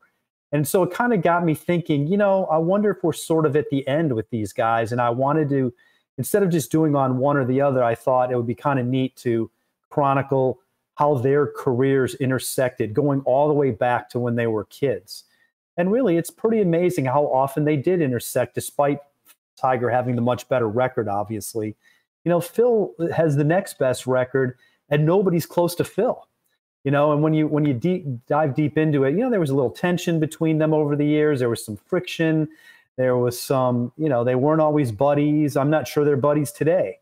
But it actually turned out okay, where it's sort of, I think, a nice, capturing of history between the two of them and what they've accomplished in golf. Well, we'll get to Phil in a minute. I probably want to focus in on Tiger, but just, overall, how would you characterize the rivalry that you speak about and write about in the book, and how it sort of changed over the years? Because it certainly did seem like it was in a different place a couple years ago than maybe it was 10 or 15 years ago when they were going head-to-head all the time. Right. I mean, look, the records would suggest you could make the argument, well, Tiger had no rival. I mean, Tiger, his rival might have been Jack Nicklaus or history or whatever. But, if you go back and look, there were several instances in time where they were both such prominent parts of the golf scene. As far back as 1999, they played together in the third round of the U.S. Open, the one that Haynes Stewart beat Phil Mickelson at. But Tiger was very much in the mix of that. In 2001, Tiger and Phil played in the last round together at the Masters, Tiger going for a fourth straight major championship. What if Phil would have won that, which he very easily could have? He was right there through about 13 or 14 holes. That would have been wild if that is his first major, blocking Tiger. When Phil finally won one in 2004, Tiger kind of realized he's going to be a threat. They did. They traded green jackets for a couple of years. They were back and forth, a great duel at Doral. There was not always a lot of love between them. And that softened over time. That softened when Tiger was out with all the back problems. I think he gained a lot of perspective. He learned that, that it was beyond the blinders that he had always put on. He appreciated Phil reaching out to him to help with his chipping when that was bad. They collaborated on the Ryder Cup and the President's Cup in 16 and 17 and even 18. They both played in it. Terrible loss for the U.S., but they both played. And of course they had that match. So I think part of that was a commercial reason for getting along. Where they stand now is hard to say, because what's been going on in golf with the rival leagues and Phil kind of siding with that, and Tiger definitely on the side of the PGA Tour, makes me wonder if the frostiness isn't back. But it sure was there, 20 years ago, 15 years ago. There was plenty of, it was just a little bit of angst between them for a long period of time. As far as Tiger goes right now in the present, his comeback and just being able to play 72 holes at the Masters was I mean, a victory in its own right. And I think it just speaks to the incredible will that Tiger Woods has, that he was able to play and, you know, through obviously ailing as you got through the tournament, still finishing it up as he intended to. What did you make of Tiger's performance at the Masters? And the fact that he did that, could we see another 72-hole performance from Tiger Woods at Southern Hills in the PGA Championship coming up shortly? Yeah, I think you have to look at it as a huge accomplishment, as you said, as a win in its own right. Can't worry too much about the scores. I mean, 78 both Saturday and Sunday. Unfortunately, those are his highest scores ever at the Masters, and that includes back when he was, an amateur. His highest previously had been 77 when he was an amateur. But I mean, should we really be surprised? I mean, it was remarkable that he shot under par the first day. It was remarkable that he played all 72 holes. He was there for a week. He prepared. He played 9 holes 3 of the 4 days. He practiced the other day. And we saw that he was laboring at the end. The encouraging thing that you take from it, I think, is he said afterward, there's room for improvement. I mean, if this was the best his leg was ever going to be, then I'm not so sure that going forward, this was going to be an easy thing. I think had it been any other tournament, Tiger doesn't come back then. He probably would have been better off waiting a month. Things would have gotten stronger. But that leads me to believe that there's a good chance that he'll play the PGA at Southern Hills. He's had time to, obviously rest and recuperate. And now you think that probably by this point, he's trying to ramp it back up again, gear back up to play. And all that entails. And part of that is the rehab and the strengthening of the leg. And obviously Southern Hills isn't anywhere near as strenuous of a walk as Augusta National. That was the other crazy thing. You couldn't come back at a harder place to walk. So I think it's all encouraging what went on there. And, I think there's a decent shot he'll be at Southern Hills. He did say he's going to play the Open this summer. How much he can play between now and then, I think, is what he's trying to weigh. Because if you play one and you have a setback, that's not good. On the other hand, you kind of need to play to be competitive. You need to get out there inside the ropes. You just cannot simulate it. So it's going to be fascinating to see how it plays out. Well, and you mentioned the Open Championship at St. Andrews, which is one of Tiger's favorite courses. And, because of the schedule, this in all likelihood, I mean, listen, I'd love to be wrong, but is probably the last real competitive, elite Open Championship rounds Tiger Woods will have at St. Andrews. And, I mean, that will be special for Tiger. It will be special for the tournament, but for golf in general because of the history that Tiger's made at that historic course. Yeah, there's no doubt. I mean, I think if he does go back there, we're probably at least 5-6 years away from the Open going back to St. Andrews. That puts him in his 50s. Who knows where he will be at that point in his career. Listen, for all we know, Tiger is right now plotting to try to become the oldest major champion and knock Phil off of that record. Because think about it. Tiger was very understated about trying to come back at the Masters. Clearly, way, way, way before we knew it. And when he was downplaying it, he had it in his mind that he was going to try to play there. At some point in the process, he set it as a goal. When that was, it would be interesting if he would ever tell us. Was it when he played with his son, Charlie, at the Father's Son in December? Did he say to himself then, I'm going to try to play the Masters? Of course, he never let that on. But clearly, he had to set it as a goal early to try to work toward it. So you could see him in the back of his mind going, you know what? I'm going to try to make sure I'm competitive at age 50. I'm going to beat that record that Phil set. And again, it sort of points out, it's funny how I wrote this book sort of with the idea that we might be near the end. I left open the idea that there might be more, but that was unrealistic. But yet we might not be at the end. If Phil can get things back together and be out there playing in majors, there's no reason why he couldn't win a Masters or an Open again as well. Well, and just before we get to Phil, what I find interesting about Tiger, and maybe a change in personality. A big part of that is his family. Excuse me, and Charlie. And you mentioned, I mean, seeing Tiger and Charlie play together in that event was just so cool. I'm sure the ratings for that were probably better than just about anything normally on the PGA Tour. But got to ask you, as a father and knowing how into golf and how talented Charlie is, how much do you think that is a driving force of keeping Tiger Woods active and as close to the top of his game as he can be for the foreseeable future, Bob? I think it's a great point. I mean, he has some incentive to sort of stay active and relevant as it relates to his son and his daughter, to show them, you know, resiliency and things, you know, and things like determination. And obviously they know what he's going through at home. And it's, you know, he's maybe trying to set an example. And his son is into golf.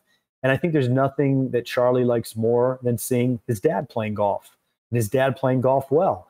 And that's a great goal, carrot out there for Tiger. I remember before the car crash, I wrote that. I thought that his son's own interest in golf was a great motivator for Tiger. I mean, it was a great motivator from the sense of, hey, I want to show him I can still beat these guys. And, oh, by the way, I better keep up, or he's going to be beating me one of these days. And I don't want that to happen anytime soon.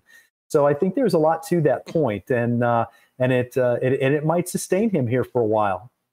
Bob Harig is our guest. The book is called Golf's Most Fascinating Rivalry, Tiger and Phil. It was just released yesterday, and we spent some time talking about Tiger, but I mean, to me, Phil's the fascinating person right now today. If you had told me, Bob, last year when Phil won the PGA and became the oldest major champion ever, and Tiger was recovering from, let's face it, a car crash where some people were wondering whether he was going to be walking normally at any point in his life, you would have told me that we'd be having this conversation today talking about Tiger Woods playing the Masters and Phil being a ghost in the golf world.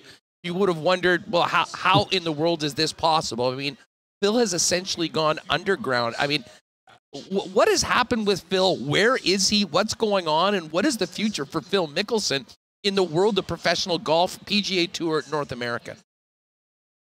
Think of the odds you could have gotten on January 15th that said Tiger's going to play the Masters and Phil won't. It would have had to have been, what, 1,000 to 1? It was preposterous to think that at that point.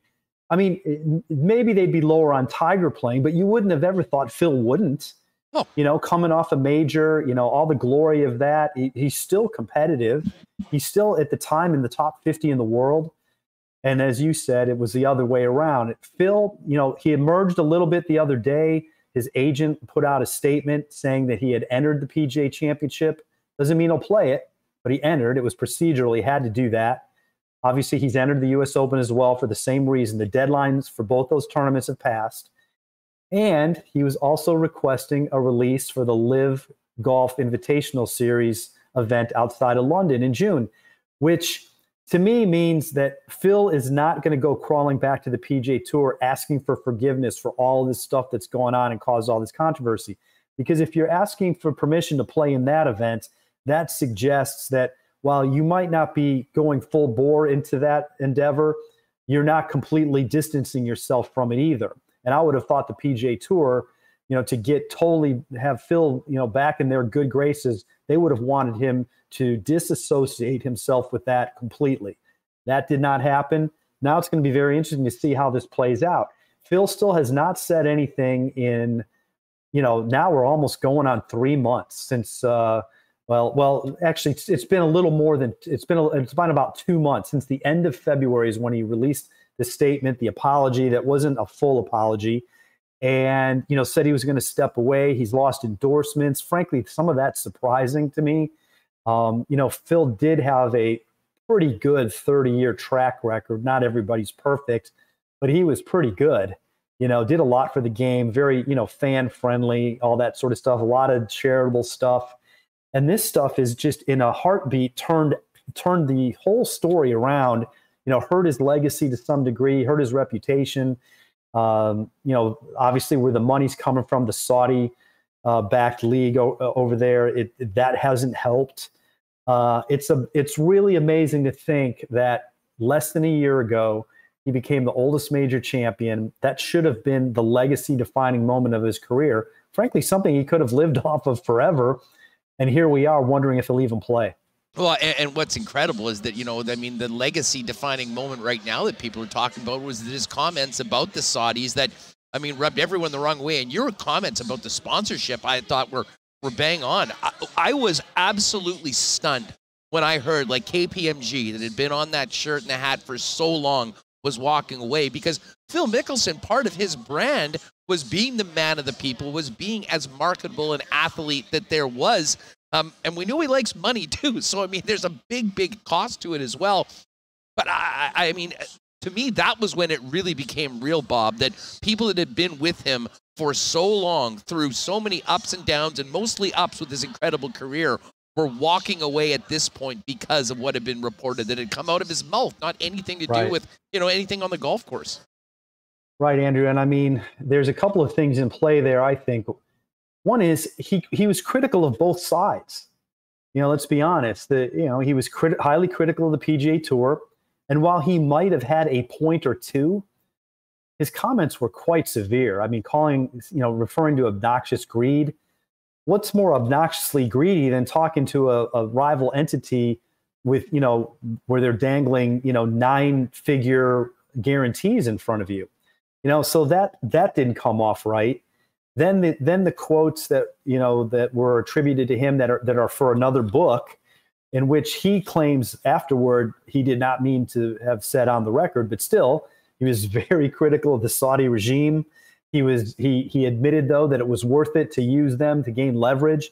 So by doing that, by criticizing Saudi, KPMG has a big interest in Saudi Arabia. They have offices there. They do business there. So I think their distancing themselves from him had to do with his comments about them. Callaway probably more on the side of him being so negative towards the PGA Tour. He ended up angering both sides, and instead of currying favor with both sides. And yet I still find it surprising that they didn't stick with them and say, let's see how this thing plays out. You know, Phil maybe could have saved himself. Maybe everybody's allowed another chance, right? You can apologize, you can move on. I'm sorry, whatever. And yet that happened so swiftly. And, you know, the irony is in trying to enhance his bottom line, he severely hurt it. Oh, there's no doubt about it. Bob, this has been a great conversation. Just quickly on the way out, what do you think? Let's say Phil does play one of these events that you mentioned, the PGA Championship or the U.S. Open. When Phil finally speaks, what do you think we're going to hear from Mr. Mickelson? It's a great question. Frankly, I think Phil needs to, if he's going to play the PGA Championship, I think he needs to speak before that. I mean, are you going to hijack the PGA Championship? I mean, you know, it can't be helped if it's Tiger coming back or, you know, Phil's a hot player. But if that's going to become the huge story because we're waiting for his first words on this, I'm not sure that's a great idea, you know. And what is he going to say? I mean, I don't know. I mean, part of him, you know, leaving the door open to the Live Golf event is curious to me because, as I said earlier, I don't think he has a way fully back to the PGA Tour if he does that. Now, if he comes out and says, hey, look, I just want to try it out. I want to see what this new format is all about. I love the PGA Tour. They've been great to me. I don't think, you know, I don't understand why we can't do both. If he wants to take that tact, then maybe there is a way back. Because I think that's a legitimate thought process for the players. Is why, and that's what Greg Norman, who, you know, leads that league, is saying is, why can't they do both? You know, obviously the tour has rules about competing events, but I think that's what the crux of this is. You know, do you have the ability to play something else as a professional? And I think if Phil words that properly, you know, maybe he has a chance to rebound. But unfortunately, you know, I think there's some people out there who've already made up their mind, and they aren't going to change. No doubt about it. Bob, listen, thanks so much for taking the time. I cannot wait to read the book. It is out yesterday. I imagine Amazon and pretty much anywhere you get books, people will find it on the shelves. It's going to be a great read by an incredibly experienced writer in yourself and two of the most famous and interesting personalities in the history of the sport. Thank you so much for doing this, Bob, and all the best. You're very kind, Andrew. Thanks for having me. Enjoyed it. Appreciate it. There's Bob Harig. The book, as I mentioned, Golf's Most Fascinating Rivalry, Tiger and Phil, available now. All right, we got to get Remis in here. I want to talk about this NHL player poll. We do got to get to Coolbet lines for today. Of course, a big thanks to our friends at Princess Auto for their support of Winnipeg Sports Talk. And hey, we did the curling reports all year long. There still is a little bit of curling. Shout out to Peterman and Gallant, who are on their way to the playoffs at the World Mixed Curling Championships representing Canada. And of course, Princess Auto getting ready for Bomber season. They had the Great Grey Cup Tour. Well, it's just about time to get back to the stadium, and Princess Auto will be the sponsor and welcome all Bomber fans to the pregame tailgates before all Bomber games this season. Of course, Princess Auto is the spot where you'll find the best deals on the most unique assortment of tools and equipment around.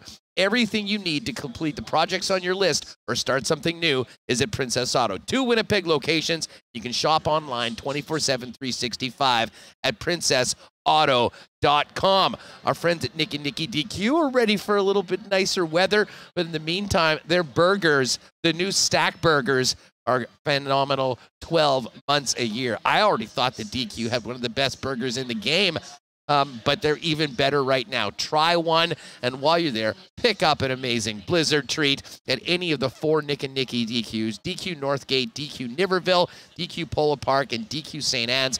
All Winnipeg locations available on all the delivery apps as well if you just want to get it ordered in and delivered to your spot. And don't forget, at DQ Manitoba on Instagram, for your ability to order a cake in advance, get a custom made, and pick it up quick and easy at any of the 4 Nick and Nicky DQs. Of course, playoffs starting next week. Boston Pizza is going to be the place to be. All the games on all the screens. No better place to get together with the gang for the big game than Boston Pizza. You can try those gourmet pizzas, Boston's wings, ice cold schooners, and if you're staying at home, bostonpizza.com for all their game day deals, and you can order online. And I will say this, the CC and ginger ale, this is going to be the drink of the summer. Had a chance to finally try it on the weekend, and it is as advertised. Phenomenal. And hey, you don't have to mix it yourself. Ready to go, 6 packs of cans, singles as well, available at your local beer stores or liquor marts. And if you're in Manitoba liquor marts, check out the CC display at 26 of the biggest stores this month for a free can with any purchase of Canadian Club. All right, let's get Michael Remis back in here. That was a great conversation with Bob Harig. I'm so looking forward to reading that book. Bob's covered Tiger and Phil for so many years, interviewed them a number of times, but, with where they're both at their career, will be great. Great conversation, of course, Murat and the Fink as well. But Remo, you were very excited today before the show to get the results of the NHLPA Player Poll. What did you think? I'm always interested in these player polls. You get to hear the consensus, who the players think is the best player, the best goalie, maybe even some off stuff. If you want to rip through it real quick here, I can bring it up. Should I just open it or what? Yeah, sure. Open it up. I mean, I will say just quickly, we'll get to all around, there was not really much mention of Winnipeg, with the exception of one thing. Shout out to the gang that does the ice at Canada Life Centre. Player Poll says that Canada Life Centre, the 3rd best ice in the National Hockey League, and I can't say it's surprising that all top 3 are Canadian buildings. Bell Centre run away with it with just about 40% of the vote. Rogers Place 2nd, and Canada Life Centre 3rd place. Interestingly, Vegas came in at 4th along with the XL Energy Center. But that was basically the lone bit of Jets content in the NHLPA player poll. Yeah, this was the only Jets content as I scroll on looking for it here. 12.2% of the players. And someone commented, I threw this out on Twitter. Hey, they were 3rd best ice, and someone's like, "Well, that's just because the Jets suck this year, and they come in and win, and they don't have a forecheck." Well, I was like, "Well, actually, every year they've done this player poll, the Jets have had the 3rd best ice, including the years when they went to the playoffs in the Western Conference Final." Bad take. So that theory has been debunked. As miserable as the Jets season has been, I don't think that impacted the voting. So there you go. That's some math. From me, we can just go through these if you want. On ice, if you need to win one game, who's the one goalie you want? I'm going with the Conn Smythe Trophy winner, Andrei Vasilevsky. Carey Price, who hasn't even really played much this year until recently, he's 2nd. Other goalies, Fleury, Gibson, Then you get Markstrom, Quick, Saros. So those are the No other. love for Hellebuck. That's BS. No love. No love. We'll get. People are asking about Winnipeg's Wi-Fi rating. Don't worry. We're gonna get to that. That's gonna get mentioned. Gonna get mentioned later. If you need to win one game, who is the one skater you'd want on your team? McDavid getting the most, 42%. Crosby, a lot still. He's getting older, but a lot of respect for him, 17%. Then you have Hedman, only defenseman on the list who's having a monster season. It's funny. You don't see Makar or Yossi on there. Hedman, he just hit 80 points. The Lightning are on fire. I know we just talked to Bob, who's in Tampa. I got Stamkos in fantasy, 21 points in his last 7 games. Hopefully he can carry me to the fantasy championship. But there's Barkov. You hear him as two-way, and Nathan McKinnon, one of the top players as well. All centers, actually, all the forwards. No one had a winger. Something just pointing this out. Best stick handler, Pat Kane. Then McDavid. Running away with it, 57% of the vote. Connor McDavid second at 22, and really it was just those two guys. I mean, Nate McKinnon got 5%, but I mean, essentially those two players took about 3/4 of the entire votes. Yeah, pretty interesting. And these are all top players in the league, so no major surprises here. Best passer, Draisaitl and Kane. That surprised me. That surprised me. Listen, no disrespect to Leo Draisaitl at all. And I guess I would have put him in that conversation, but I was very surprised to see him at the top, although it was quite close. 17.7% for Draisaitl, 15.6% for Kane, 15.4% for Nicholas Backstrom, who certainly has been a big part of Alex Ovechkin's run at Gretzky's record. Yeah, I agree with you there. Backstrom, not a big scorer, but in terms of passing, one of the top guys. Which player do you wish you could shoot like? Ovechkin, 53%, pretty incredible. Matthews, Mr. 60 goals, 24%. And there's Patrick Laine for the closest thing we can get to a Jets player on this player poll is Laine at 3.4%. And then you got Stamkos, Kucherov, Pasternak. It's amazing how many Lightning players are on here. Stamkos, Kucherov, Hedman, all named. Vasilevsky, all named, and that's why they're back-to-back Stanley Cup champions. No better opportunity to show everyone what you can do than when everyone else is finished and you're playing for championships, and that basically has been the case. And speaking of Tampa, one of the other interesting ones that was the which non-NHL athlete would you like to trade places for a day? Speaking of winners, Tom Brady tops that list at 18.3. Then it's Tiger, LeBron James, Roger Federer, and Cristiano Ronaldo. Pretty good choices, I would say, by members of the NHLPA in that category. Yeah, that was a good one here. We do have most complete player: Crosby, Barkov, Bergeron. I mean, you always hear about their two-way games. McDavid and Copan are no surprises. Best ice, we went over that. Okay, this is the one everyone laughed at us. Who is the player you least enjoy playing against but would like to have on your team? Brad Marchand, number 1. No doubt about it. And then McDavid, I guess just because he's the best player, so you don't like playing against him. But Tom Wilson, I guess, as well, the guy you don't want to play against. And then Hedman and McKinnon. I mean, McKinnon's done some dirty stuff this year, Huss. He's been in a couple incidents. Couple dust. Yeah, no, he has for sure. Okay, and just one final one we'll get to is which NHL player has the best hockey hair? Another terrible omission of Kyle Connor, who's really come into his own in the hair game. But it's Cody Eakin with the red mullet who takes it at 8.9%. William Karlsson, Erik Karlsson, John Merrill, and of course, our guy, Brandon Tanev of the Seattle Kraken, cracking the top 5. That was sort of a funny one that they put out. But Eakin getting the respect for the lid around the National Hockey League. You can check it all out at NHLPA on Twitter. Yeah, I thought Kyle Connor should have been in there. Tanev, former Jet, on the list. One other thing, best NHL road city to spend an off day. Vegas won, New York 2. We were both expecting, the next question when I was scrolling down.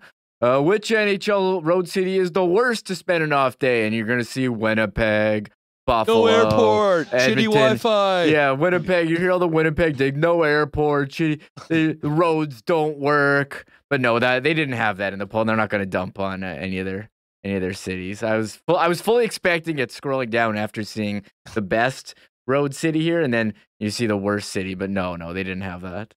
Well, appreciate that, because I think we know it probably would have ended up on that list for sure. Hey, before we go, let's get to the Coolbet lines right now.